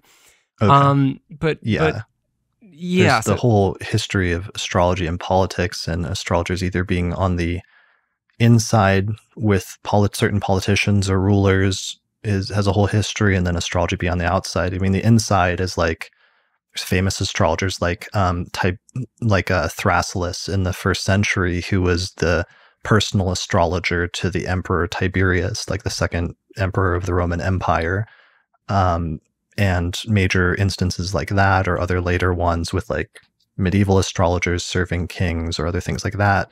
There's also downside ones where, for example, the Nazis in the 1940s outlawed astrology and outlawed the printing of astrology books, and rounded up a bunch of astrologers and threw them in concentration camps, where some of them died. So sometimes the attempts to control or suppress astrology as a form of information that people want to control is another strong pull. It's really interesting.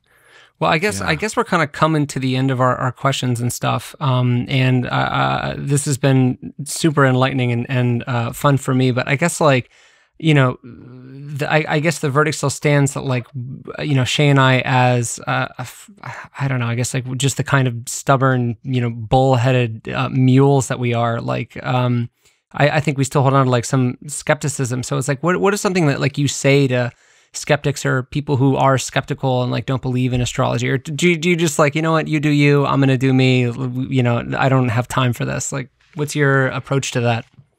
Yeah, I mean, I used to be more caught up in that, or trying to debate people that were overtly anti-astrology, which is kind of a difference. Like, sometimes I feel like if there's a difference between running into somebody that's makes it their life's work or part of their profession is disproving things. They get a certain amount of investment in needing to be on that side of things if they're part of the sort of modern skeptical movement, which I think is different than having a sort of healthy dose of skepticism that is trending more towards neutrality, or just not knowing, or that sounding weird and that not sounding like something that should be true. And at this point, I would not blame you for not thinking it's necessarily a legitimate phenomenon, or having no idea if any of the stuff that I'm saying is true or has any validity. But what I usually would recommend, and I've always tried to think about what would be the most impressive thing, what should people look into if they want to see if astrology is a valid phenomenon for themselves. And for me, the primary thing is just the study of your own birth chart, especially if you have an accurate recorded birth time. Then it should be a twofold approach of, on the one hand, looking at your birth chart itself and seeing if it is true that it describes you or your life or the events of your life in any way, because it shouldn't. It's all the birth chart is it's just a diagram that depicts, a two-dimensional diagram that depicts where the planets were located at the moment that you were born. And I think we can all agree that where the planets were located at the moment of your birth should have no bearing on, the day that you end up getting married, or when you become successful in your job or when you get fired from something or something like that. It should have absolutely no relation. So just looking at the birth chart itself and seeing if it has actually anything true to say that's not a reach and is not simply a matter of confirmation bias about your life or your personality or other things like that. And then secondarily, using the birth chart and applying some of the basic timing techniques to it. Chiefly, one of the most important timing techniques is known as transits, which is just that you take the birth chart, which is where the planets were at the moment you were born, and then you compare later events in your life and you see where the planets were when major events happened. And if the planets lined up with placements in your birth chart in symbolically significant ways. And if they do, then that actually kind of confirms the premise of astrology to some extent. Whereas if you don't see a consistent correlation and it doesn't seem to line up very well, then that would mean that you're not seeing it and it's not really something that is valid then based on your personal experience. And to me, like, I always wish more people would do that kind of experiment to see if it actually does have anything to say that looks valid about their life. Because I think if you do that honestly, then sometimes it's hard not to see some of those correlations and think that there's something going on there. And that's always been the thing that keeps me coming back to it after 20 years of looking into it myself. That's so interesting. Hearing you say this and like considering myself still, somewhat of a skeptic, I have to say that you've definitely, at least in this conversation, given me a broader framework, certainly a broader understanding of astrology generally. But I mean, Ian's probably heard so much of this, but I've been learning so much about like, I don't know how to say it without sounding really nerdy, but like quantum mechanics and like gravity and stuff like that. I've just been nerding out like a lot on my own time. And I thought that there might be at first I thought, okay, astrology might be related to some of these like cosmological ideas of just like, grand physics. And then I was like, well, you know what? I don't really think so. I feel like it's more related to like our solar system's astronomy, which I think is still like primarily true for the most part from what I understand.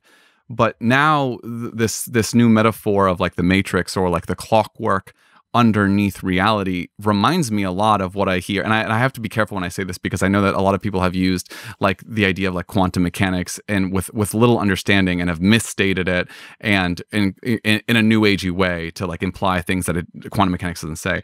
But my limited knowledge of quantum mechanics partnered with my limited understanding now of astrology is painting at least somewhat more of a colorful image that seems a little bit more real to me. I still consider myself a skeptic, but I do have to say that my opinion of it has shifted in this conversation, which is actually, it feels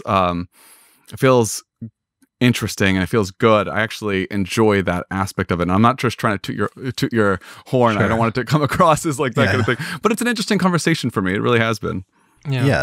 Good. I mean, and even though I have more of a sign or omen-based conceptualization of astrology, and I think that's primarily how it works, I'm hesitant to completely rule out some sort of causal explanation that could be related to quantum mechanics or something I don't know. But that's usually the point where people don't pass further is they say there's no causal explanation for that or way that could be true. Therefore, this subject can't be true. Therefore, there's no reason to look into it further. And I think that's the stopping point for most people. But that's why I wanted to try to explain some of that, because that may not need to be the stopping point. And it might be worth looking into, even if we don't fully understand precisely the mechanism underlying it, and that the mechanism itself may be different than what we're usually conceptualized to thinking, all things work as a result of. But for me, I've wanted to try to explain it in this way or figure out how to explain it to somebody that is skeptical, because periodically in the history of astrology, sometimes there's somebody who's really smart, who's like a polymath that tries to tie it all together and make it make sense in terms of modern cosmology and modern physics and philosophy and everything else. So like Claudius Ptolemy attempted to do that in the 2nd century, for example.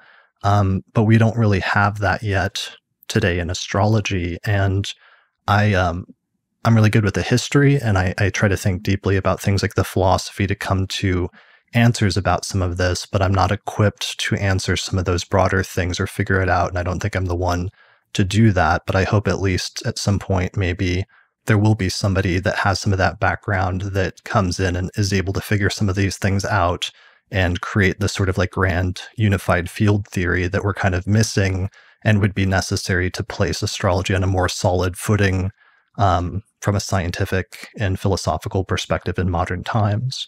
So, we'll see what happens. And in the meantime, I'm going to keep trying to refine, figuring out how to explain it to people as best that I can in a way that's, appealing or applicable or appropriate for all astrologers and all the different traditions and approaches that are involved. But I appreciate you guys for giving me this opportunity to try to have this conversation today, because it was a good exercise in attempting to do that. Yeah, well, I mean, we appreciate you taking the time to explain it to us and let us ask you all these questions. I know it was a lot, so thanks a lot. Yeah, thank you so much. No problem. Is there anything else that we didn't touch on, or any lingering questions that you have, or things that we only touched on briefly that you wanted to go back to, just to make sure we've covered everything? Well, there's one little thing that I noticed in your speaking, and maybe I was just looking too deeply into this, but you said, if I'm not mistaken, you said a few times, you said if astrology is true, and you use this kind of this framework of not saying emphatically that it is. And I'm just curious, do you believe emphatically, yes, this is absolutely true, this is the foundation of our understanding and interpretation of the universe?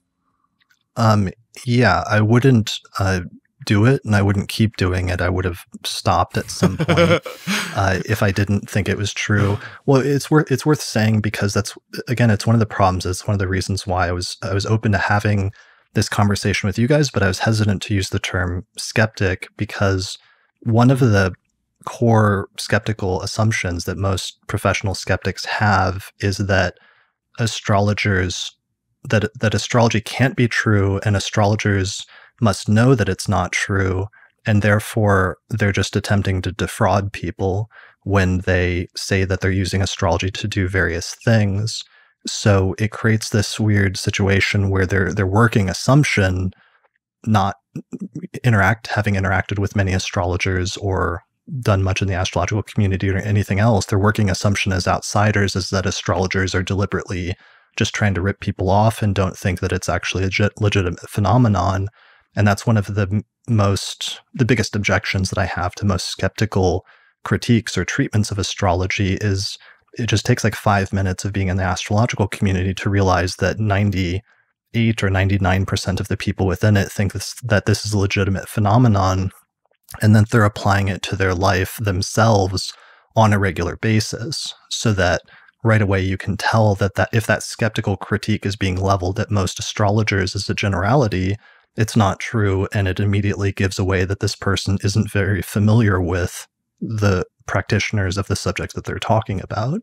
But you guys approached this in a much different way, and that's one of the reasons why I wasn't sure if calling this a discussion with skeptics was right, because approaching it with some of those assumptions is much different. Yeah. So yeah, I do believe it's a legitimate thing, but I also, I try to pay attention to. I originally got into astrology partially through what you might call some conspiracy theories and some new age stuff. And over a period of a few years, I got more and more into astrology, and I decided to go into and study it in college, especially with the context of the history of astrology right out of high school. And over time, as I got older, some of the conspiracy theory stuff I grew out of and I realized was false or based on misinformation or other things like that, stuff maybe comparable to the QAnon stuff even. But for some reason, the astrology, I would periodically check in with myself and say, is this that, or is this a legitimate phenomenon? And always try to keep myself as grounded as possible in continually asking myself that question. Am I one of those people that is just so dragged into a conspiracy theory or a religion or a cult or something like that, that I can't see through my own confirmation bias or other things like that? Or is this actually a legitimate phenomenon that's happening for some reason, even though from a completely rational and objective standpoint, like we all know that it probably shouldn't, but for some reason, is it? And, it's been 20, 21 years now, and I still keep coming back to, despite checking in with myself, thinking that there is something to it and that this is actually a legitimate phenomenon that's happening. And therefore, my goal is to try to explore it and understand it as best that I can. But I try to stay grounded also partially because I'm always very aware of what it must look like to somebody from the outside. And it makes me cringe to think of so many people I probably grew up with in high school or other things like that who just think, that I've probably lost it or that I'm into this really lame thing if I've dedicated my entire career to studying sun signs or whatever their basic misconception is of what I do. So learning how to explain it to people that don't have any background in it has been part of my goal in terms of keeping myself grounded in making sure that I'm actually, doing something that is legitimate in some way. So that's the long way, I think, to answer your question about, do I think it's legitimate? That's so fascinating. The correlation also to the conspiracy thing is so fascinating to us. And I know we're probably getting close on time here because we've borrowed so much of your time already. But I'm not in a hurry at all. This is actually very interesting. So if you guys, I know it's late for you guys. Well, I actually do I have to think about how to formulate it because I just thought of it the answer that you gave in the last conversation made me kind of realize something. And I know even our show, when we first learn about a subject, I mean, we're a comedy education podcast. So we first comedy, and the comedy comes first, and we joke about that. In our part ones, we don't know anything. So we're just having a good time. We're taking the piss out of everything. And then in part two, it's we want to talk to people that actually know about this stuff. And that's the education aspect. Our conversation with you is not only are we learning, but ideally our listeners are learning. And something that is interesting to me is it reminds me of when we were diving into demonology in the sense that people I feel are eager to we're eager to disprove I guess that aspect of the legitimacy of that religion. And it feels with astrology, when I've been doing all this research, it seems like astrology has to do a lot of fighting to have itself taken seriously. And I mean people are eager to believe in it, and philosophers, psychologists, scientists are all very eager to be shut up astrology, go over there. Everyone stop paying attention to it. And I'm just wondering, as an astrologer, what it's like to be part of a community that everyone actively tries to delegitimize or have, thrown to the side or discarded, if you will. Yeah, I mean, it sucks because it's a marginal position to be in society where, like I said at the very beginning, you, in some instances, find yourself on the outs, both with mainstream science as well as with many religious communities.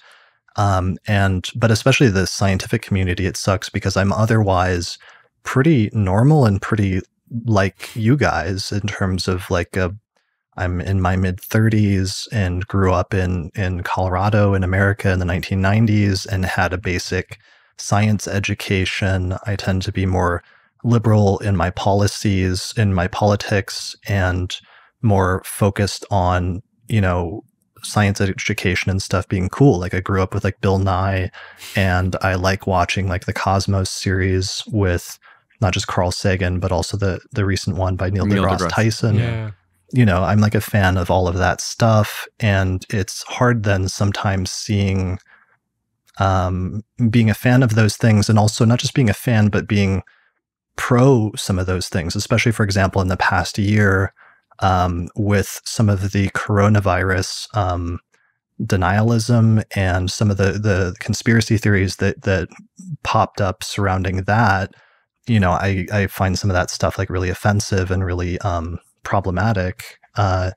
So it's difficult, though, then knowing, despite being in that position where I'm in many respects very similar to most people in America in terms of mainstream science education and beliefs and everything like that, my views on astrology and my practice of astrology is something that would naturally strike most educated people as being really weird and being very potentially off-putting or making them have many assumptions about me and what I must think about the world or how out there I must be or whatever, based on what their preconceptions of astrology are. And I do wish, I mean, all astrologers, this is probably a chip that all astrologers have on their shoulder to some extent, and it varies from astrologer to astrologer, but the desire to want to be taken more seriously or have more professional, seen as professionals and having a legitimate professional field is something many astrologers want, but it's not something that's possible to the extent until astrology or unless astrology was, unless you identified a mechanism for it, like a causal mechanism that was causing it to work that could be replicated and demonstrated scientifically, statistically, astrology will never have that sort of validation in terms of modern day science, and therefore astrology will never have that validation in terms of academia or philosophy or anything else. It will always be this sort of outsider thing. So signing up for astrology, one of the downsides then, if you make that your profession or life's work, is it puts you on the outside or the outskirts of, intellectual history on some level, at least in modern times. Yeah, that's so interesting. And there was another question I had when we were talking earlier, and you just mentioning the astrology's place next to science. And I guess specifically, why do you think it is that science rejects astrology in the way it does? Why do they not coincide? What specifically? It's really complicated because part of it just has to do with some cultural things that were happening during the scientific revolution, especially around the 17th century. And one of the core issues about why astrology fell out of favor is because, remember, I talked about wanting there to be somebody like a polymath or a scientist, like an astrologer version of like Stephen Hawking, basically, who could like create a grand unified field theory that would explain astrology and how it integrates with science and our contemporary understanding of physics and everything else. So there was somebody that did that in the 2nd century, named Claudius Ptolemy, and he created a model where he was a polymath that studied. He wasn't just into astronomy and astrology, but he also wrote works on like optics and geography and music theory, harmonics, and like a bunch of other stuff.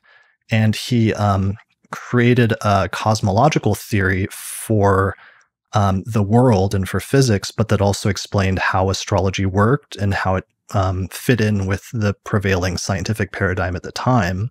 And his system then took off and became the prevailing paradigm for many centuries after that. But part of the problem is that even though his model made sense in terms of the prevailing scientific paradigm at the time, one of the problems is that it placed like the Earth at the center of the solar system. And so when you had some later discoveries, which placing the Earth at the center of the solar system is not necessary for astrology to work at all, but in his system, it kind of was required for the rationale to make sense. So what happened is that through some of the discoveries that happened during the scientific revolution, and one of them being, the sun being the center of the solar system, is suddenly, virtually overnight, his model, his grand unified theory, sort of imploded on itself and was disproven. So people said, well, if that was true, then that means also that astrology is false as well, because our entire model for how it could work was just disproven overnight. And so it was never that astrology was disproven scientifically by like statistical studies back in the 17th century, because that's not what science was at that point in time, even though they were trending in the direction of experimentation and empiricism. But it was largely due to this shift that happened where the previous model for how astrology integrated with science and physics was disproven. So everybody just stopped believing in astrology who was educated at that point. So that's part of what you have to understand about why astrology is on the outside of science and physics. It's because of that shift that happened somewhat radically or quickly in the 17th century. And so that most skeptics and most scientists, if they ever ask questions about astrology or ever talk about it, they sort of will reject it out of hand at the very start, partially because there's no known mechanism for it. And that's like the main like holdup, basically, is the loss of Ptolemy's model removed the mechanism for astrology, where he conceptualized astrology as working through the influence of the planets and the stars on Earth and on life on Earth. And everybody still thinks that that's the basic premise of astrology, that the planets and stars influence life on Earth based on Ptolemy's precedent, even though most astrologers don't conceptualize astrology in that way, but instead they think about it in terms of synchronicity and symbolic thinking and what have you. That's a really interesting, yeah. That was kind of a long answer, but that was just relative to your question about science. Is we have to understand that it was never disproven necessarily. It was just that the cosmology changed. Eventually, later in the 20th century, there have been a lot of statistical tests, or there have been some statistical tests that have been run on astrology, or not just statistical, but other tests of like testing astrologers sometimes and their ability to read charts.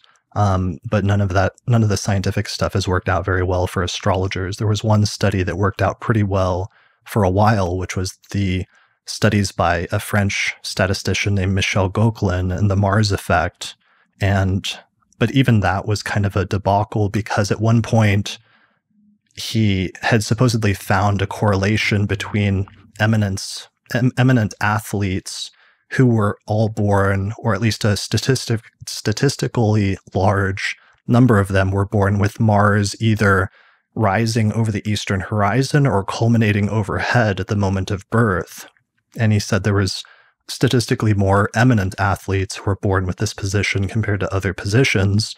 And he put his results out and he asked for other scientific committees to attempt to replicate his study, because that's what you would need to do to have it validated scientifically. And the problem initially is that one scientific skeptical group did it. They ran the study and they validated it, and they came back with the same results. So then another skeptical group got involved and they ran the study, and then much to their surprise and displeasure, they validated it and got the same results. But what sucked about that is there ended up being a debacle, because their initial impulse was, this can't be true because astrology we know is false, so we must have done something in this study wrong, so we need to not release the results. So they tried to bury the results for a number of years. And it turned out in the end, because there was an expose where one of the people that was on this committee that was involved in this was really shocked that they were trying to bury the results, because he didn't think this was in keeping with good scientific ethics. And so he wrote about it years later. What he said, the point that he made was they didn't need to do that, because it turned out there was a flaw in how they had replicated the study.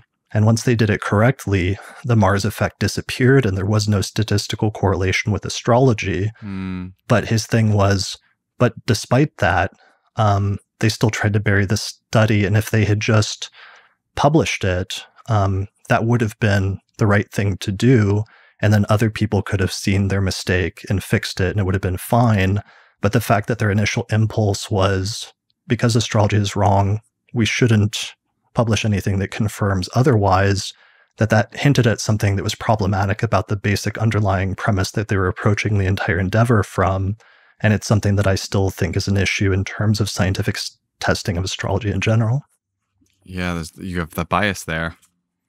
Yeah, well, the bias and just the presumption that it's not valid, and other issues that sort of go along with that, which is something, you guys not run into, but that's interesting in the way that how you try to structure this sometimes in terms of checking yourself and your own biases going into things.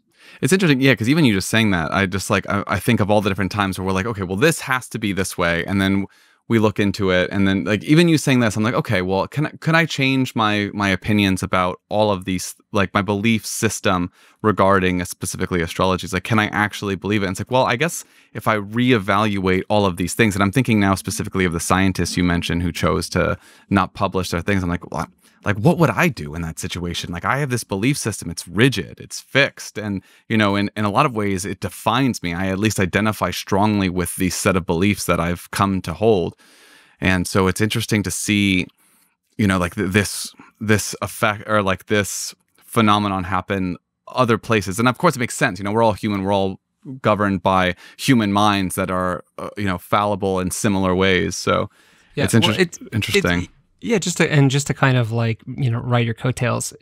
Whenever we do these things, we always run into all these questions we didn't anticipate. And at first it was like, all right, what's the deal with astrology? And like by the end, I'm asking myself, all right, how much do I know about science? Like, what do I know about science? How much do I know about psychology? What do I know about psychology? And like, again, like I bumped into this article that said like psychology apparently is having a big reproduction problem with like most of its studies. A lot of them aren't making it past 50% of these things that we kind of had built the foundation of psychology in. And it's like one of these things where it's like, come on, man. I started this because I was like, what's up with astrology? And now I'm like, is science real? It's like, well, that's not necessarily the debate, but it's like, all right, do I even know what science is? Is psychology real? And like, I think when I first started this, my biggest preconception was just that like astrology was a toolkit for people that wanted to like, you get a pre-packaged description of your personality for people that maybe don't want to necessarily do the messy work of self-definition. And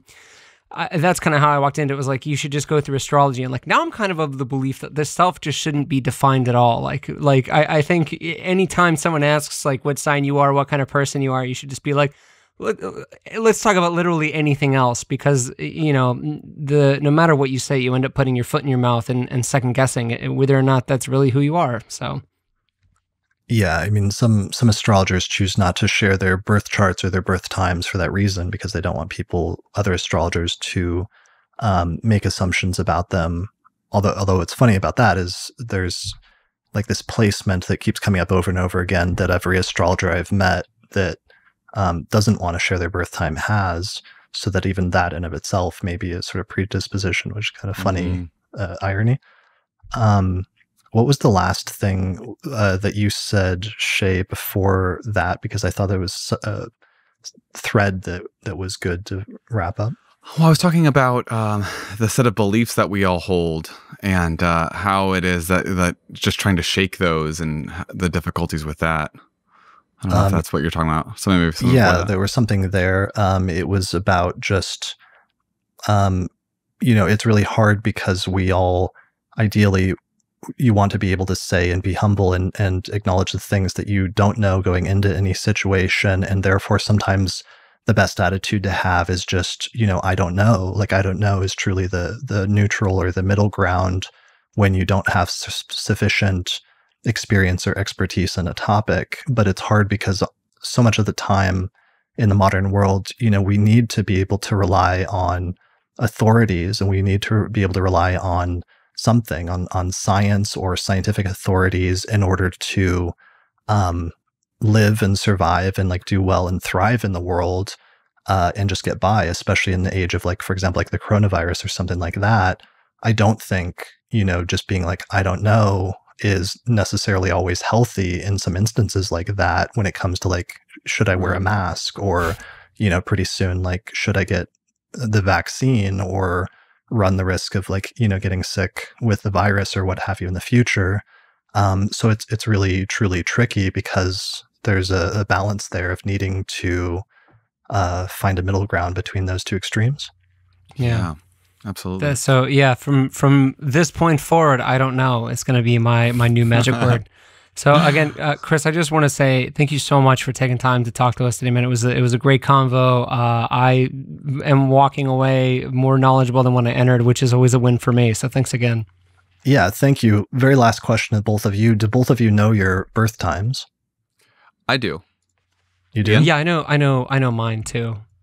Okay. I don't know exactly. Like it's relatively approximate, but it's pretty close. It's got to be exact. Because there's always an issue about some people get their birth time from their mother or from their parents and their parents' memory, but because it's kind of like a chaotic situation, sometimes the parents' memory can end up being off and they can misremember the exact time.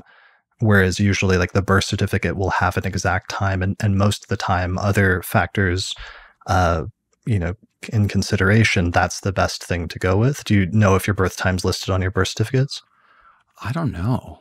I know, now that you're saying that, I'm like, yeah, I know because my mom told me. So I'm wondering now if maybe I don't know. Yeah, my mom, I asked her and she went 5:37 a.m. to the minute. And I was like, she's like, I remember because you were huge and it was painful. And I was like, okay. Well, that's pretty good. I mean, that's pretty reliable then, or it sounds like it would sounds be. like, yeah. Dramatic, yeah. That's more so than mine. Can I give you both copies of your birth certificates or of your birth charts, I should say? Or would you like to either, on the air now or off the air later, get a copy of your birth chart? I don't know, Ian. What do you think? I'm down to do it. Yeah, I'm do down. it. All right. So I'm not going to make any statements about it, but I will at least just calculate it for you so we can go through the process. Because one of the things we didn't do, but maybe could have do to ground the discussion about what we were even talking about when it comes to natal astrology or birth charts was cast a birth chart. Okay, so let me start with Shaye. And I'll share my screen once I have the actual chart up. What's your birth date and year, Shaye? I normally don't give this out, but I will tell you. It's May. And are you sure? Because I don't want to pressure you, and that's something. One of the ethics of astrology that I've been trying to be more careful about is some people don't want to share their birth charts or their birth times. Most astrologers are fine doing it, but I don't want to pressure anyone into doing it. So it's really okay if you don't. You know what? I would rather keep it a secret. And it's not. I'll tell everyone I'm 31. Oh wait, no, I'm 30. I'll be turning 31 soon. But yeah, I don't know why it is. There's something about putting out my information now. I'm just I don't know. Do I want that out there? I don't know. We also just did a whole camp on privacy, basically through the Truman Show. So now I'm a little bit more skeptical. Sure. I'll do it because I'm a sign slut. I'll do it. I'll be the. I'll fall on the time grenade. I love it. Okay. Thank you, Ian. What's your birthday?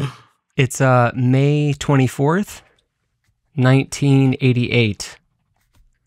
Okay. My social security number is right. Blood type and Facebook password is also required for mother's maiden name. What's the birth time again? 5:37 a.m. And what's the city that you were born in? Laguna Niguel, California. And How do you spell that? Laguna. Okay. I think it's Nigel.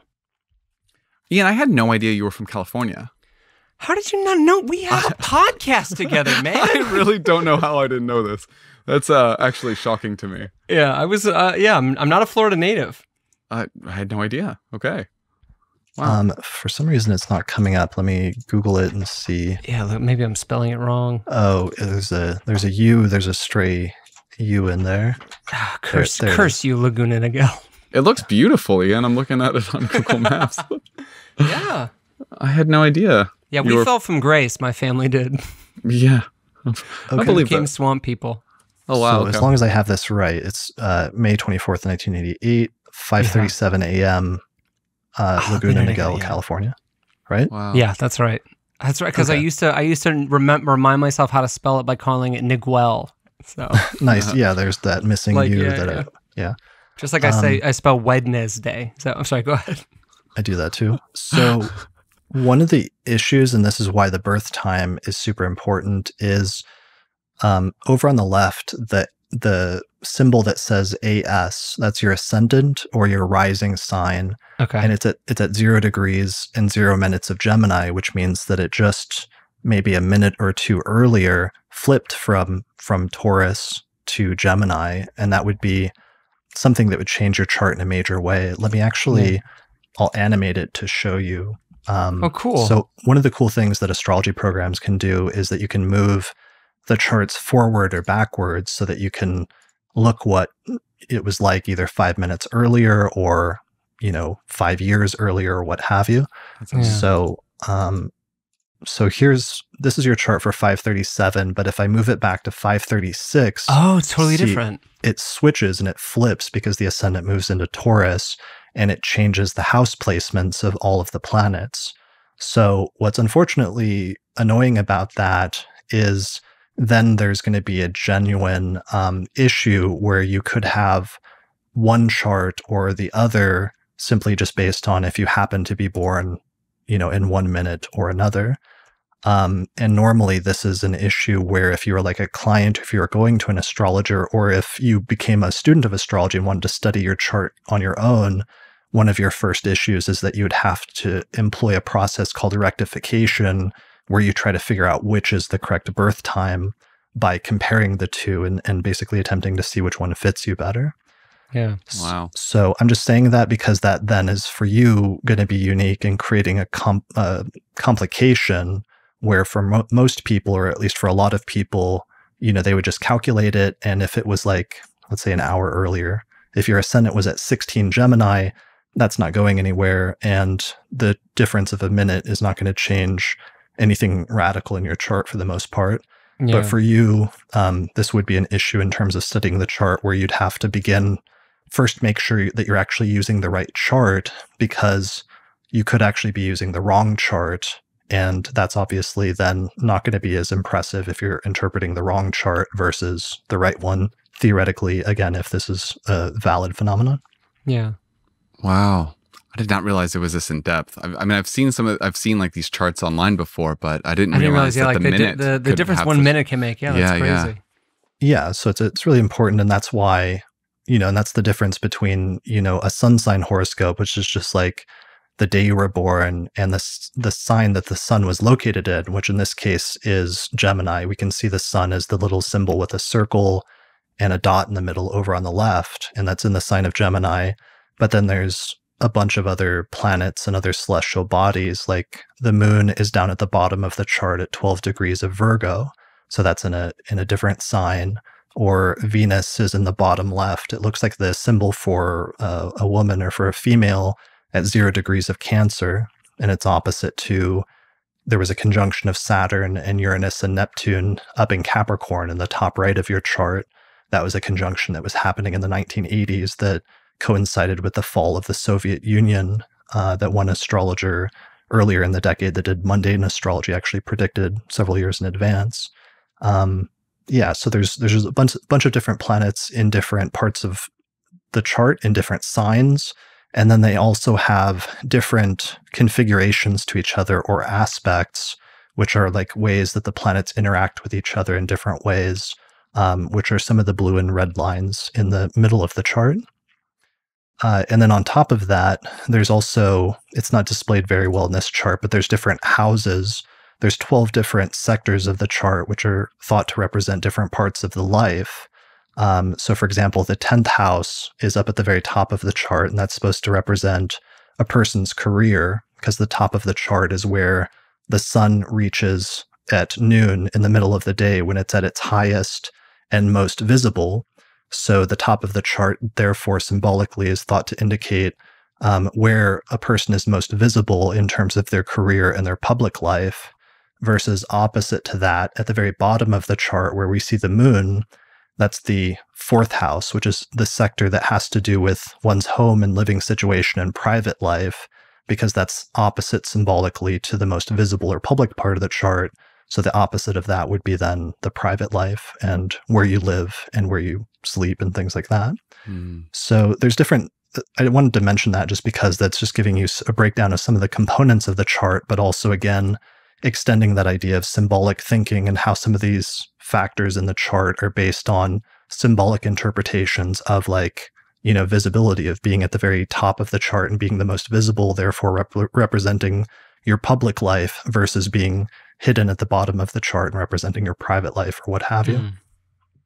Wow. There's so much to it. It's crazy. This happens to us all the time where we dive into a subject and we're like, we're going to learn so much in these 2 weeks. And it's true, we do learn a lot, but it's crazy how deep astrology is. And honestly, thank you so much, Chris, for teaching us everything you did and answering all these questions so thoroughly, and giving us such a thorough and nuanced explanation for all of this. It really, honestly, I'm at a loss for words. Thank you so much. Yeah, thanks for the questions. Thanks for spending the extra time with me tonight. And yeah, good luck with your whatever remaining investigation you do of astrology, or good luck in your investigations in general with the podcast in the future. I look forward to tuning in. So thanks a lot. All right, Thanks, man. We appreciate it. Take care. Have a good rest of the night.